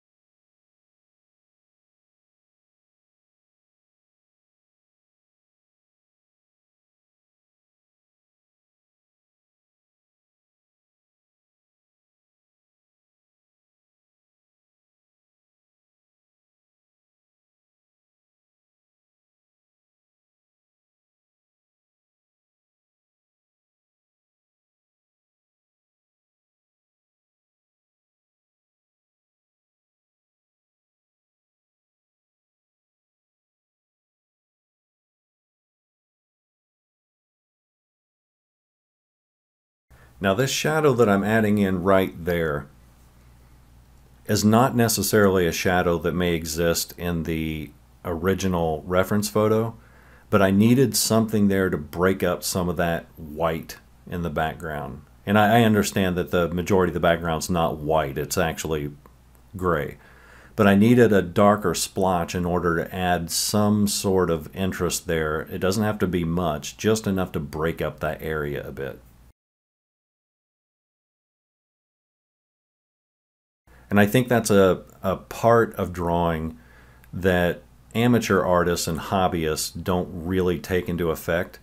They don't care as much about the edges as they do the center of the drawing. Now the center is obviously the focal point, so yes, you want to pay attention to that more so than you do the rest of the drawing. But remember that the eyes are going to wander. People are going to scrutinize the drawing. People are going to look at it for more than a couple seconds. And so having points of interest that break up the monotony of the background are good things. And again, you don't have to put them everywhere. Having little splotches, little extra shadows, little pieces that break up the monotony on that background adds almost a weird sort of action to the shot.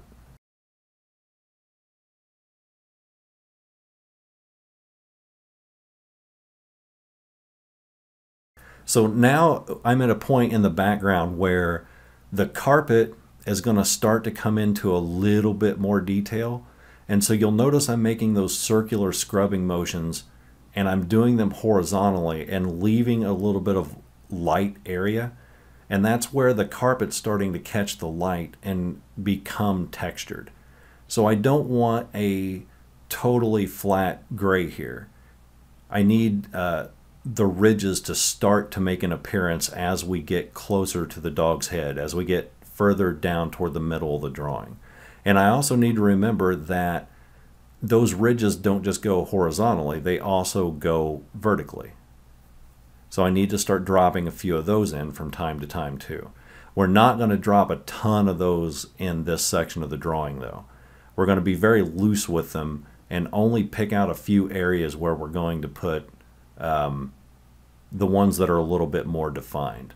And those act just like the shadow that we dropped on that right hand side, the little splotchy shadow. They're there to add texture, and they're there, just as importantly, to break up the monotony of the background.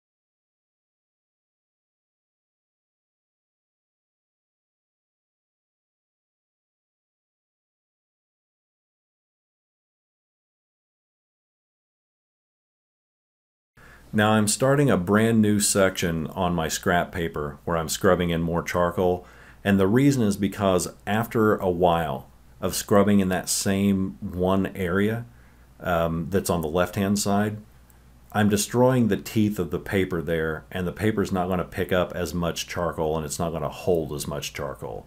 Now, printer paper is very, very thin, and it's very smooth.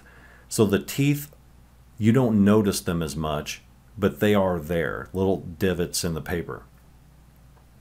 Once those are totally destroyed and the paper is really, really flat, you can still put charcoal on it, but the paper won't hold on to the charcoal as much, meaning that the little splotch that you make won't last as long.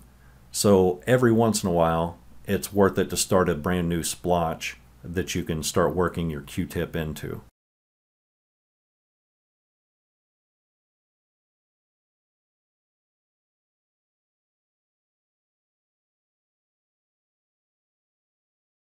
You notice there I just pulled the Q-tip through that one time, and then I still had to clean the Q-tip off by scrubbing it on the scrap paper in another area. Otherwise I'd have too much charcoal on it. Now I'm dropping in a pretty big base shadow here in the background, and I'm doing it in little horizontal layers so that the carpet starts to have a bit of texture back there as well. Now, one thing you'll notice, and this is totally an artistic decision on your part, notice how the file cabinet on the left-hand side tilts at like a weird angle. That's because that's the way it was in the reference photo. So in order for the dog to look like she was laying on a flat surface and she was nice and centered, I had to tilt the image of the dog itself to be in a position that I wanted her to be in. And that meant that the background was at a weird angle too.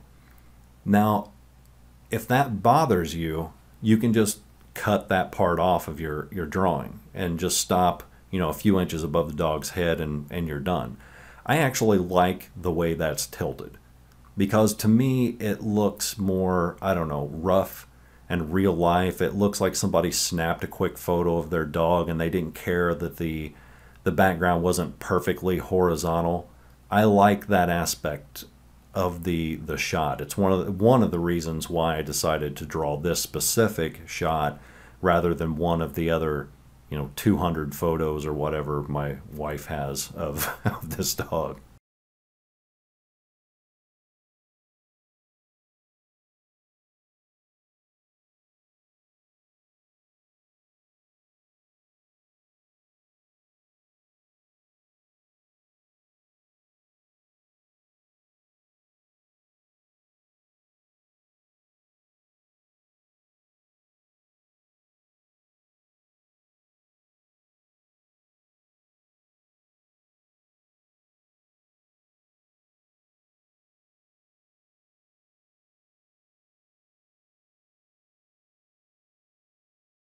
Now I'm just going back up to these little splotches I made earlier that represent the little ridges of the carpet and shadows, and I'm making sure that I blend those out a lot.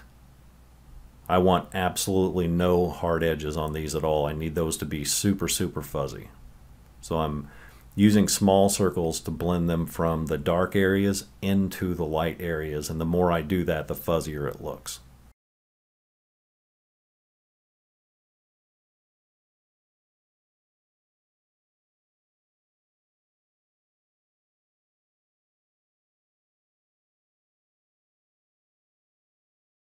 Now I'm just going to drop some more shadows in at that same angle, and I'm blending it up into like one, I don't want to say solid area.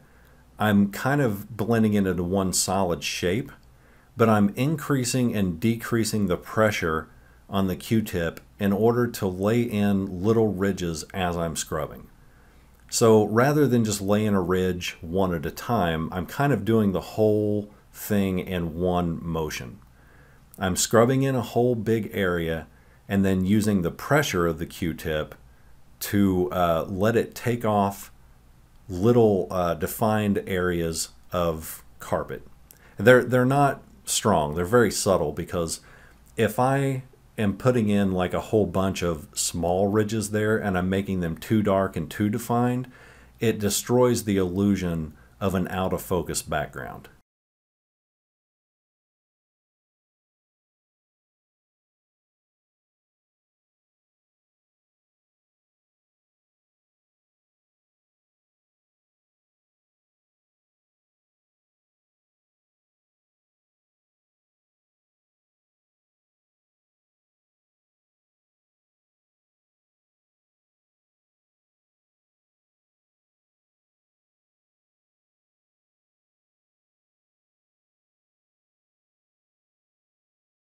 The other thing that I'm doing is I'm making sure that this corner is a little bit darker than the rest of the background, because it goes back to what we were talking about earlier in having the four corners of the drawing itself have interesting yet different things in each corner.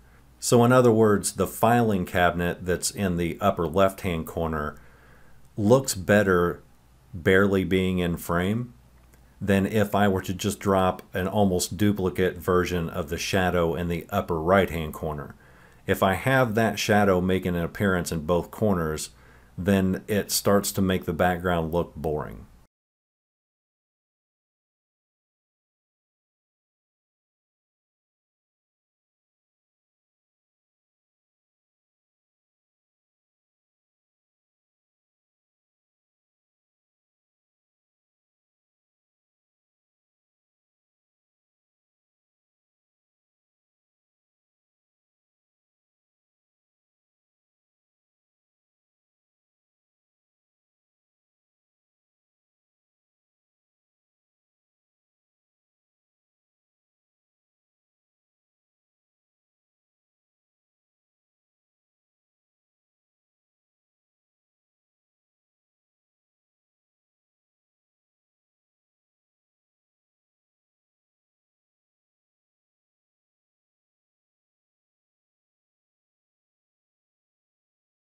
Now I'm going right into the middle of this white section, and I'm picking a few places where I want the shadows and the sort of divots in the carpet and the carpet texture.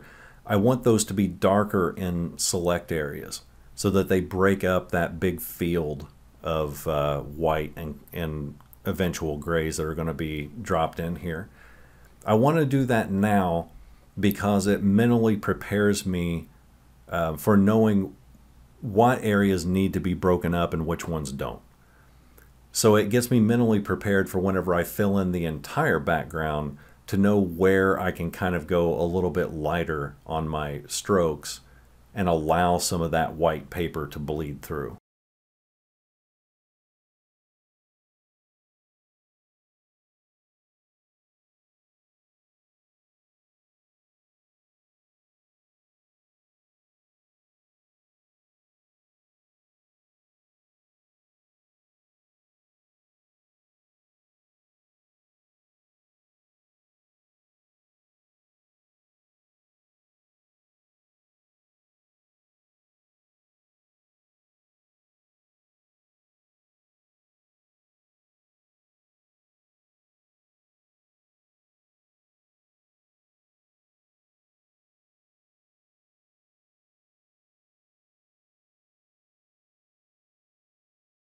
Now there I thought it was a little too dark, so I just twisted some of that off with a kneaded eraser, and then very, very lightly with a Q-tip I just blended in the edges of that. Because when you twist off charcoal, and I say twist off, but it's when you lift off charcoal, you'll have an actual defined edge where the eraser was. So all we did with the Q-tip was go back and smooth out those eraser marks.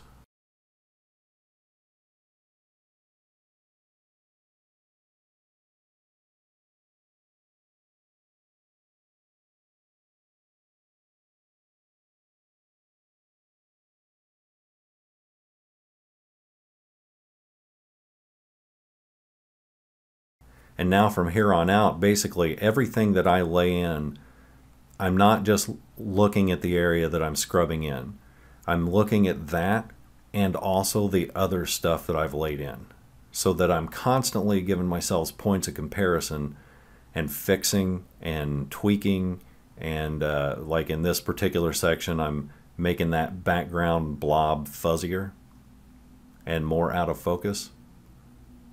So even here where I'm dropping in another splotch in the background, I'm also glancing up at the other shadows and reminding myself to fix or darken or lighten certain areas in comparison to where I'm working now.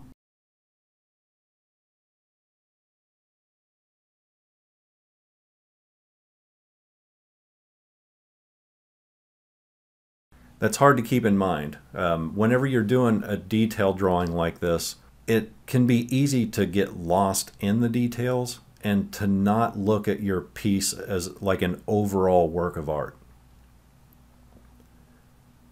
So it's really important that, especially as you're getting toward the end of a piece like this, that you're looking at the entire drawing and seeing how it works as a cohesive whole.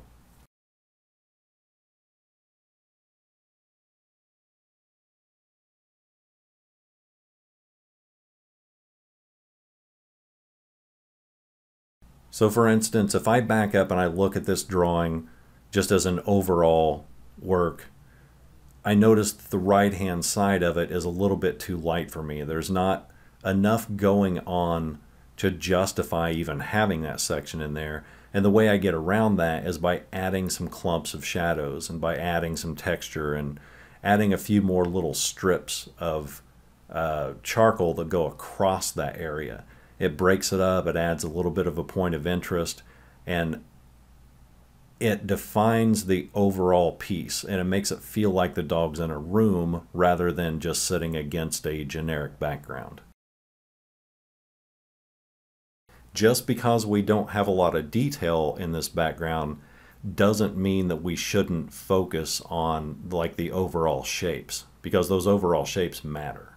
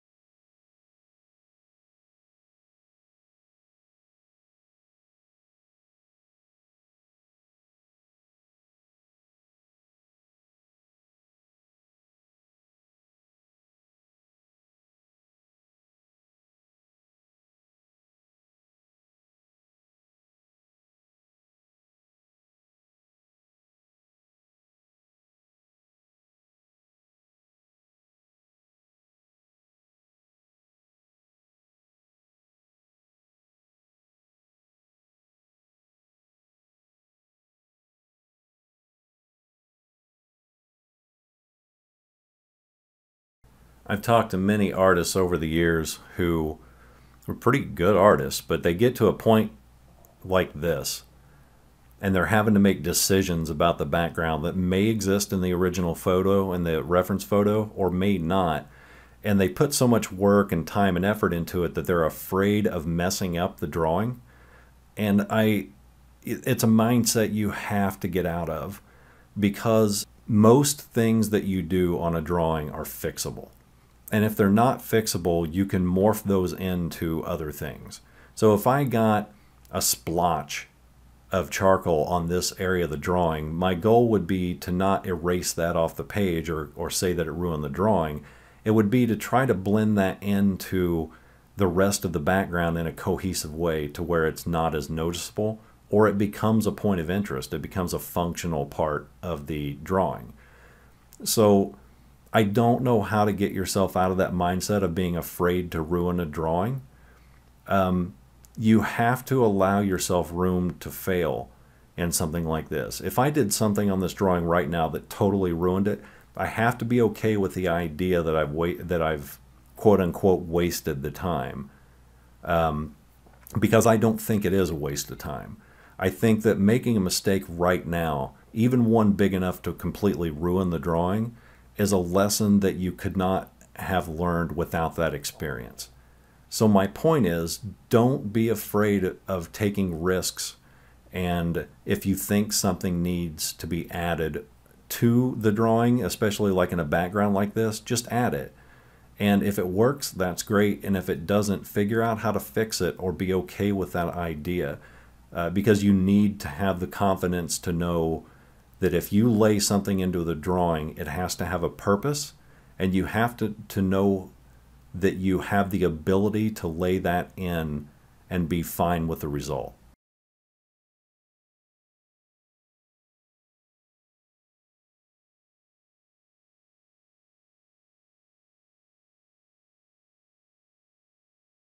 I used the trick here that we talked about in another video too, where I wanted to smooth out some of that black along those cabinets in the upper left.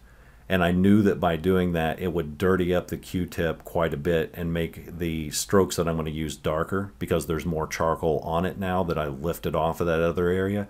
So I used that to my advantage and went back into the background and started laying in more and more ridges with that.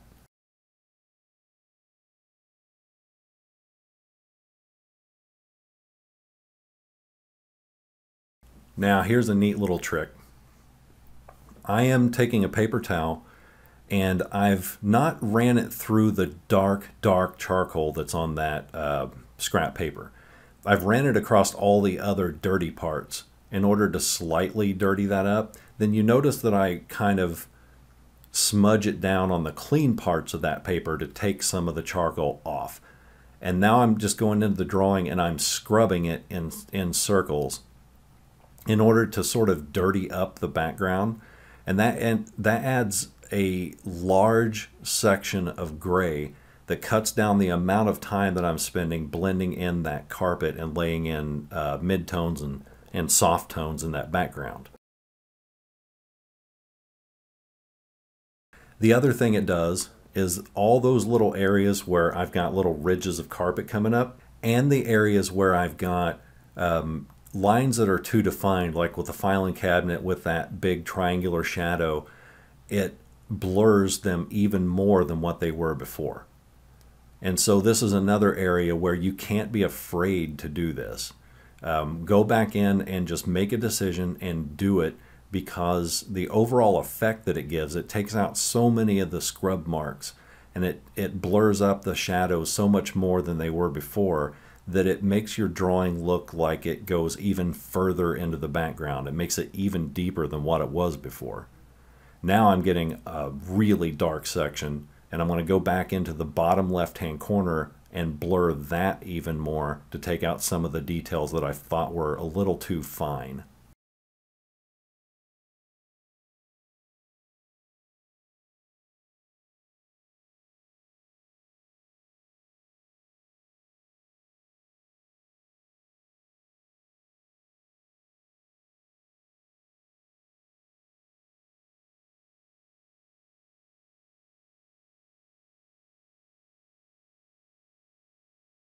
When people get nervous to make a decision and do something like this, when they start thinking that it's risky, and they start to doubt the method, they're not doubting the method, they're doubting their skill level.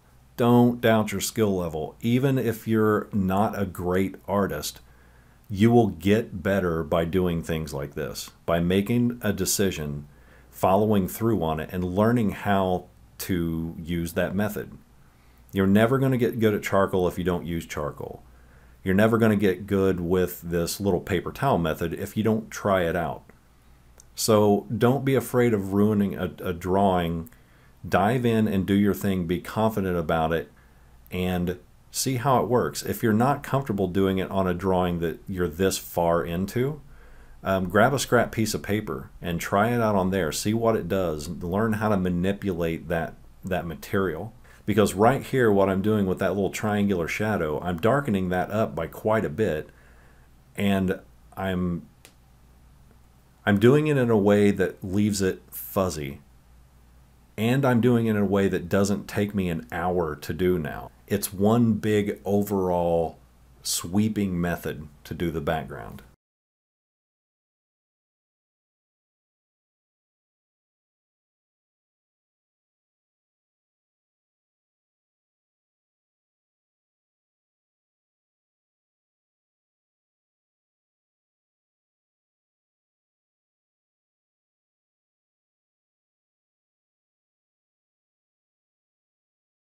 Now, since we just took off a ton of that charcoal, we're going to reload the paper back up with a ton more soft charcoal and go back in with a Q-tip and reload that again.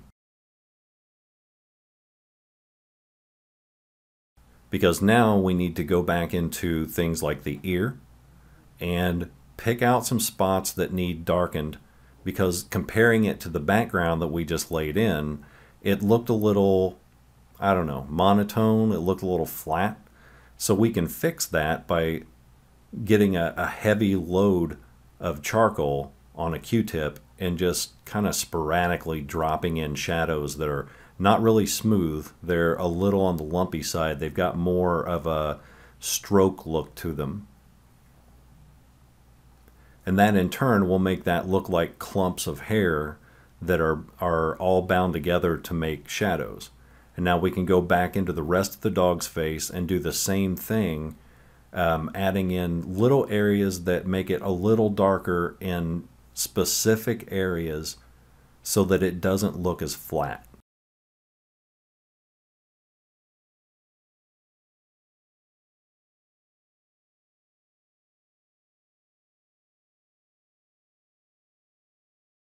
The difference that those little touch-ups make is phenomenal. It really starts to turn this drawing into more of a 3D object. It gives the illusion of a 3D curves and deeper shadows.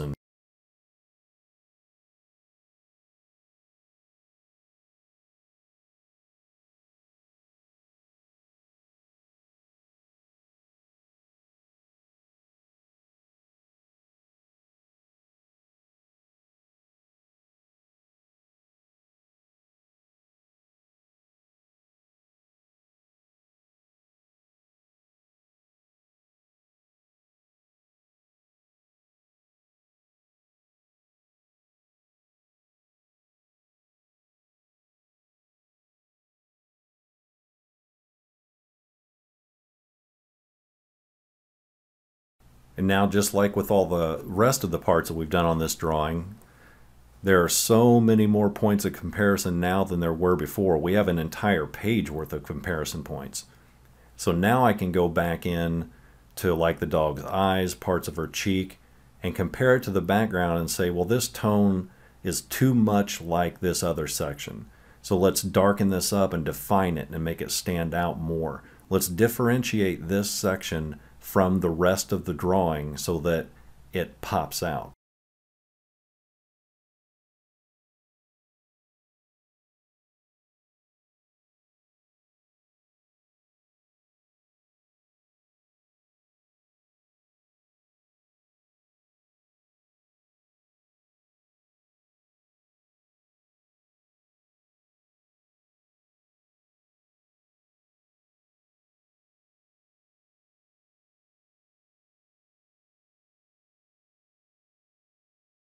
And you really have to be confident in this part too, because we're using some pretty heavy charcoal here.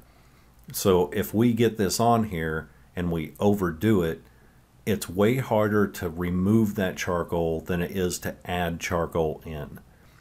But we can't really do it with a super delicate touch. I can't go in there and just add little layers at a time in order to get to that darkness point that I want. I have to have the confidence to get in there, load up that Q-tip pretty heavy, and then have confidence in the strokes that I'm putting on, so that I can get this done in some sort of timely manner without having to build up to it.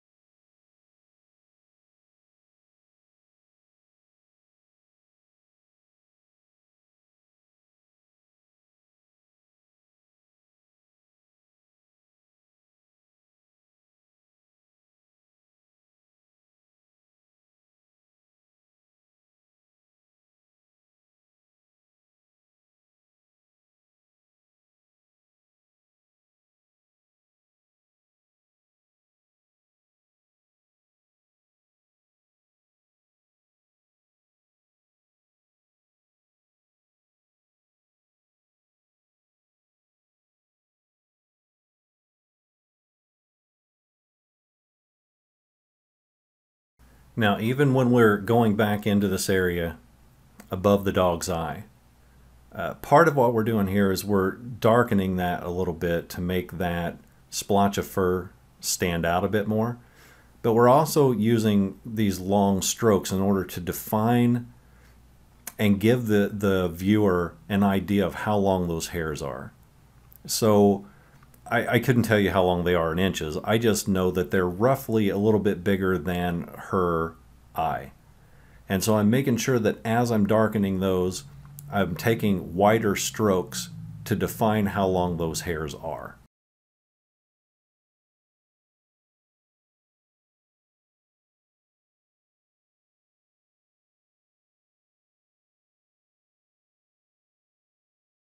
Then the other part that I'm comparing is the whiteness of the fur to the actual light glowy parts of the fur. Because again, there's a difference between white fur and light.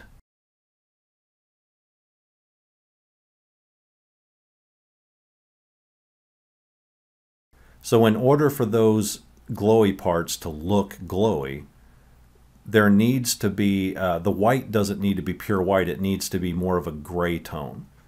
And so I'm blocking that in with a paper towel and with Q-tips. So now even though we psychologically, even though we mentally know that her fur is white, in reality, we've changed that to a very light shade of gray. Then when we compare it to the actual white paper, which is the parts that are the light is glowing really strongly, it tricks our brain into thinking that that section is saturated in light.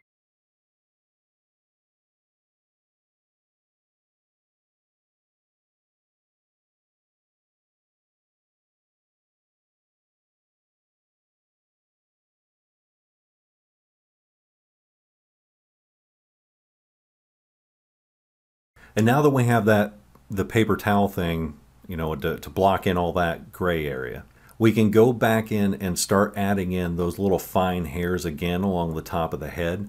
And those are now going to stand out dramatically compared to how they looked before.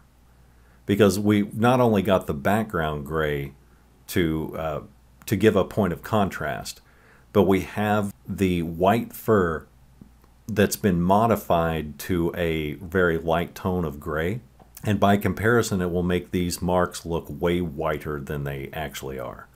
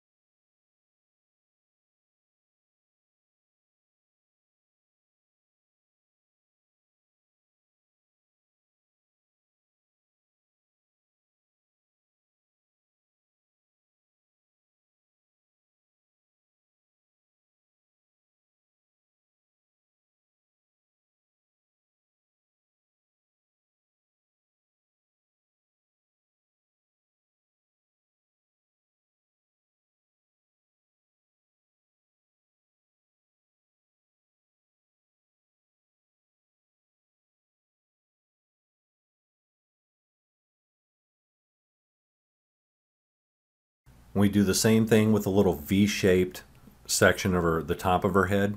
We're pulling white hairs into that.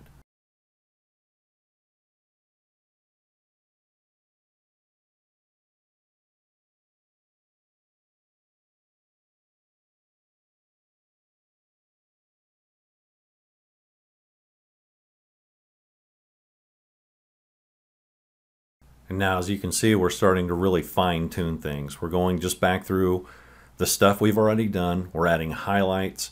We're adding more stray hairs. We're making it look more like fur with every one of these strokes that we're doing.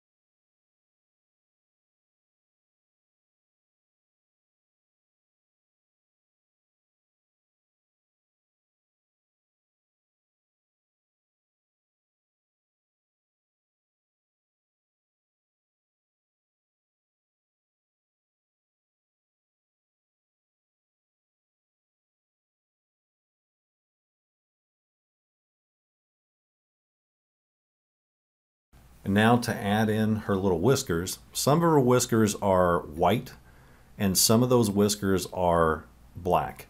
And so I started in by adding one long hair that comes out on the left-hand side with a Tombow eraser.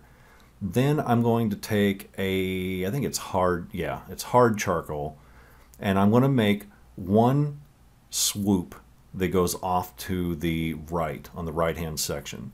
And I'm moving my whole hand whenever I do that. I'm not just moving my fingers, because if I'm moving my entire hand all in one stroke, the lines won't be as wiggly or wavy. At least for me. That's the way that I can control those strokes better. I don't hold the pencil close to the end, toward the operational end. I hold it toward the butt. And I couldn't explain the science behind it. I just know that whenever I do that and I move my whole hand, the lines are smoother and less wiggly.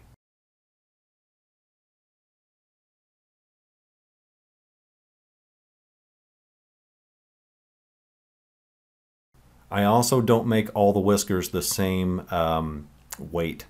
So some of those whiskers are going to be darker than others. There's a few of them that I added that are so light you can barely even tell they're there. Even in real life, you can't tell that they're on the drawing. They're really, really subtle.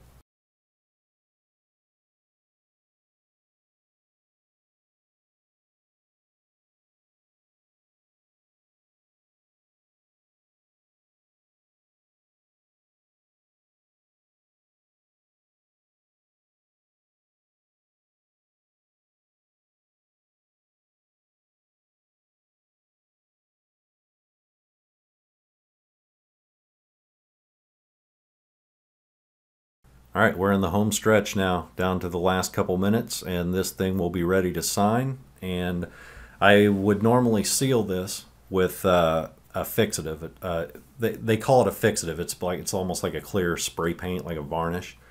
And you do that so that the charcoal gets fixed to the paper and won't smudge as much. But this particular one I'm not going to fix, because we may come back to this like maybe a year down the line or something. But anyway, for right now, we're making final touch-ups, and what I'm doing is taking that dirty towel again and pulling some of those shadows along with the flow of the light. And that way I'm darkening up the carpet back there, and I'm maintaining the integrity of the direction of the light. Now along the edges, I'm doing more circular motions because I want to blend that in and kind of diffuse those edges a little bit. And it just makes it, you know, for lack of a better word, artsy. I mean, it looks dirty and it looks a little rough, but I kind of like that look.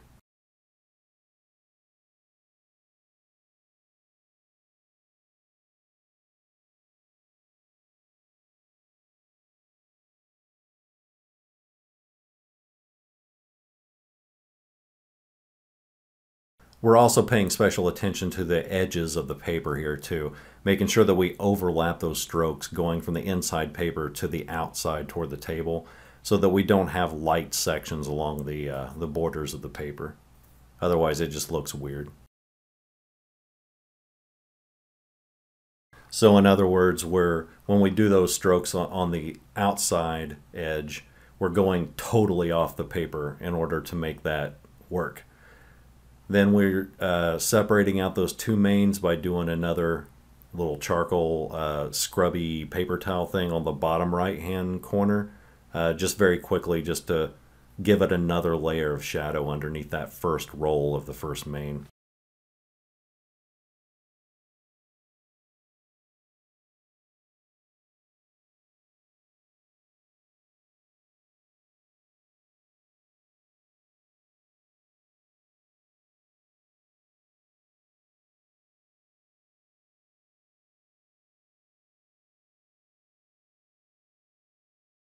Now we're just doing the final touch-ups, which is on this cheek, which has bothered me through the entire drawing, clear back to the very first video that we did.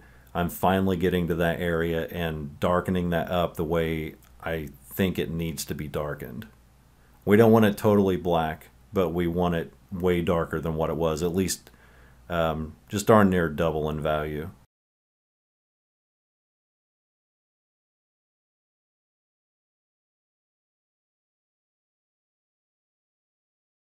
Now, if I wanted to make this look totally realistic, when we get into things like hyper-realism and all that, number one, I'd spend 100 hours on it, which I'm not willing to do. That's not what this drawing was about. And two, I would make the shadows on the left side of her face, our left, her right, I would make those way, way, way darker. Because in the original photo, the reference photo, it's way darker. But as I explained in previous videos, I'm not wanting an exact duplication. I wanted the contrast changed on certain parts of her face in order to bring out details. And so I lightened up the shadows on that left-hand side quite a bit in order for that fur to pop out a little bit better. I just like it better that way. If we wanted to, you know, get into even more photorealism, we'd spend the next hour or two adjusting the entire left-hand side of her face. But that's not, again, that's not what we're doing here. That's not what I'm going for.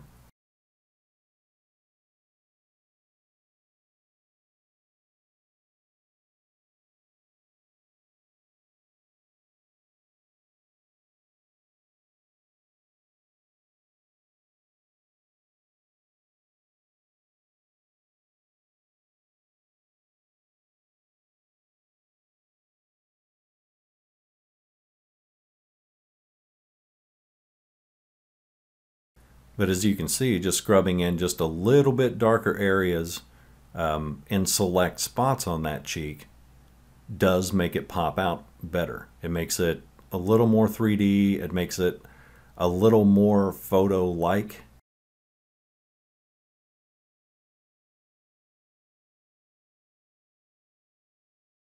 But then when you do that, by comparison, then the spots and the general shadows on her snout start to look a little bit odd, so you have to adjust those too. So remember, when you make major adjustments like this, like adding a big shadow, you do need to look at the rest of the drawing and figure out how that shadow affects everything else.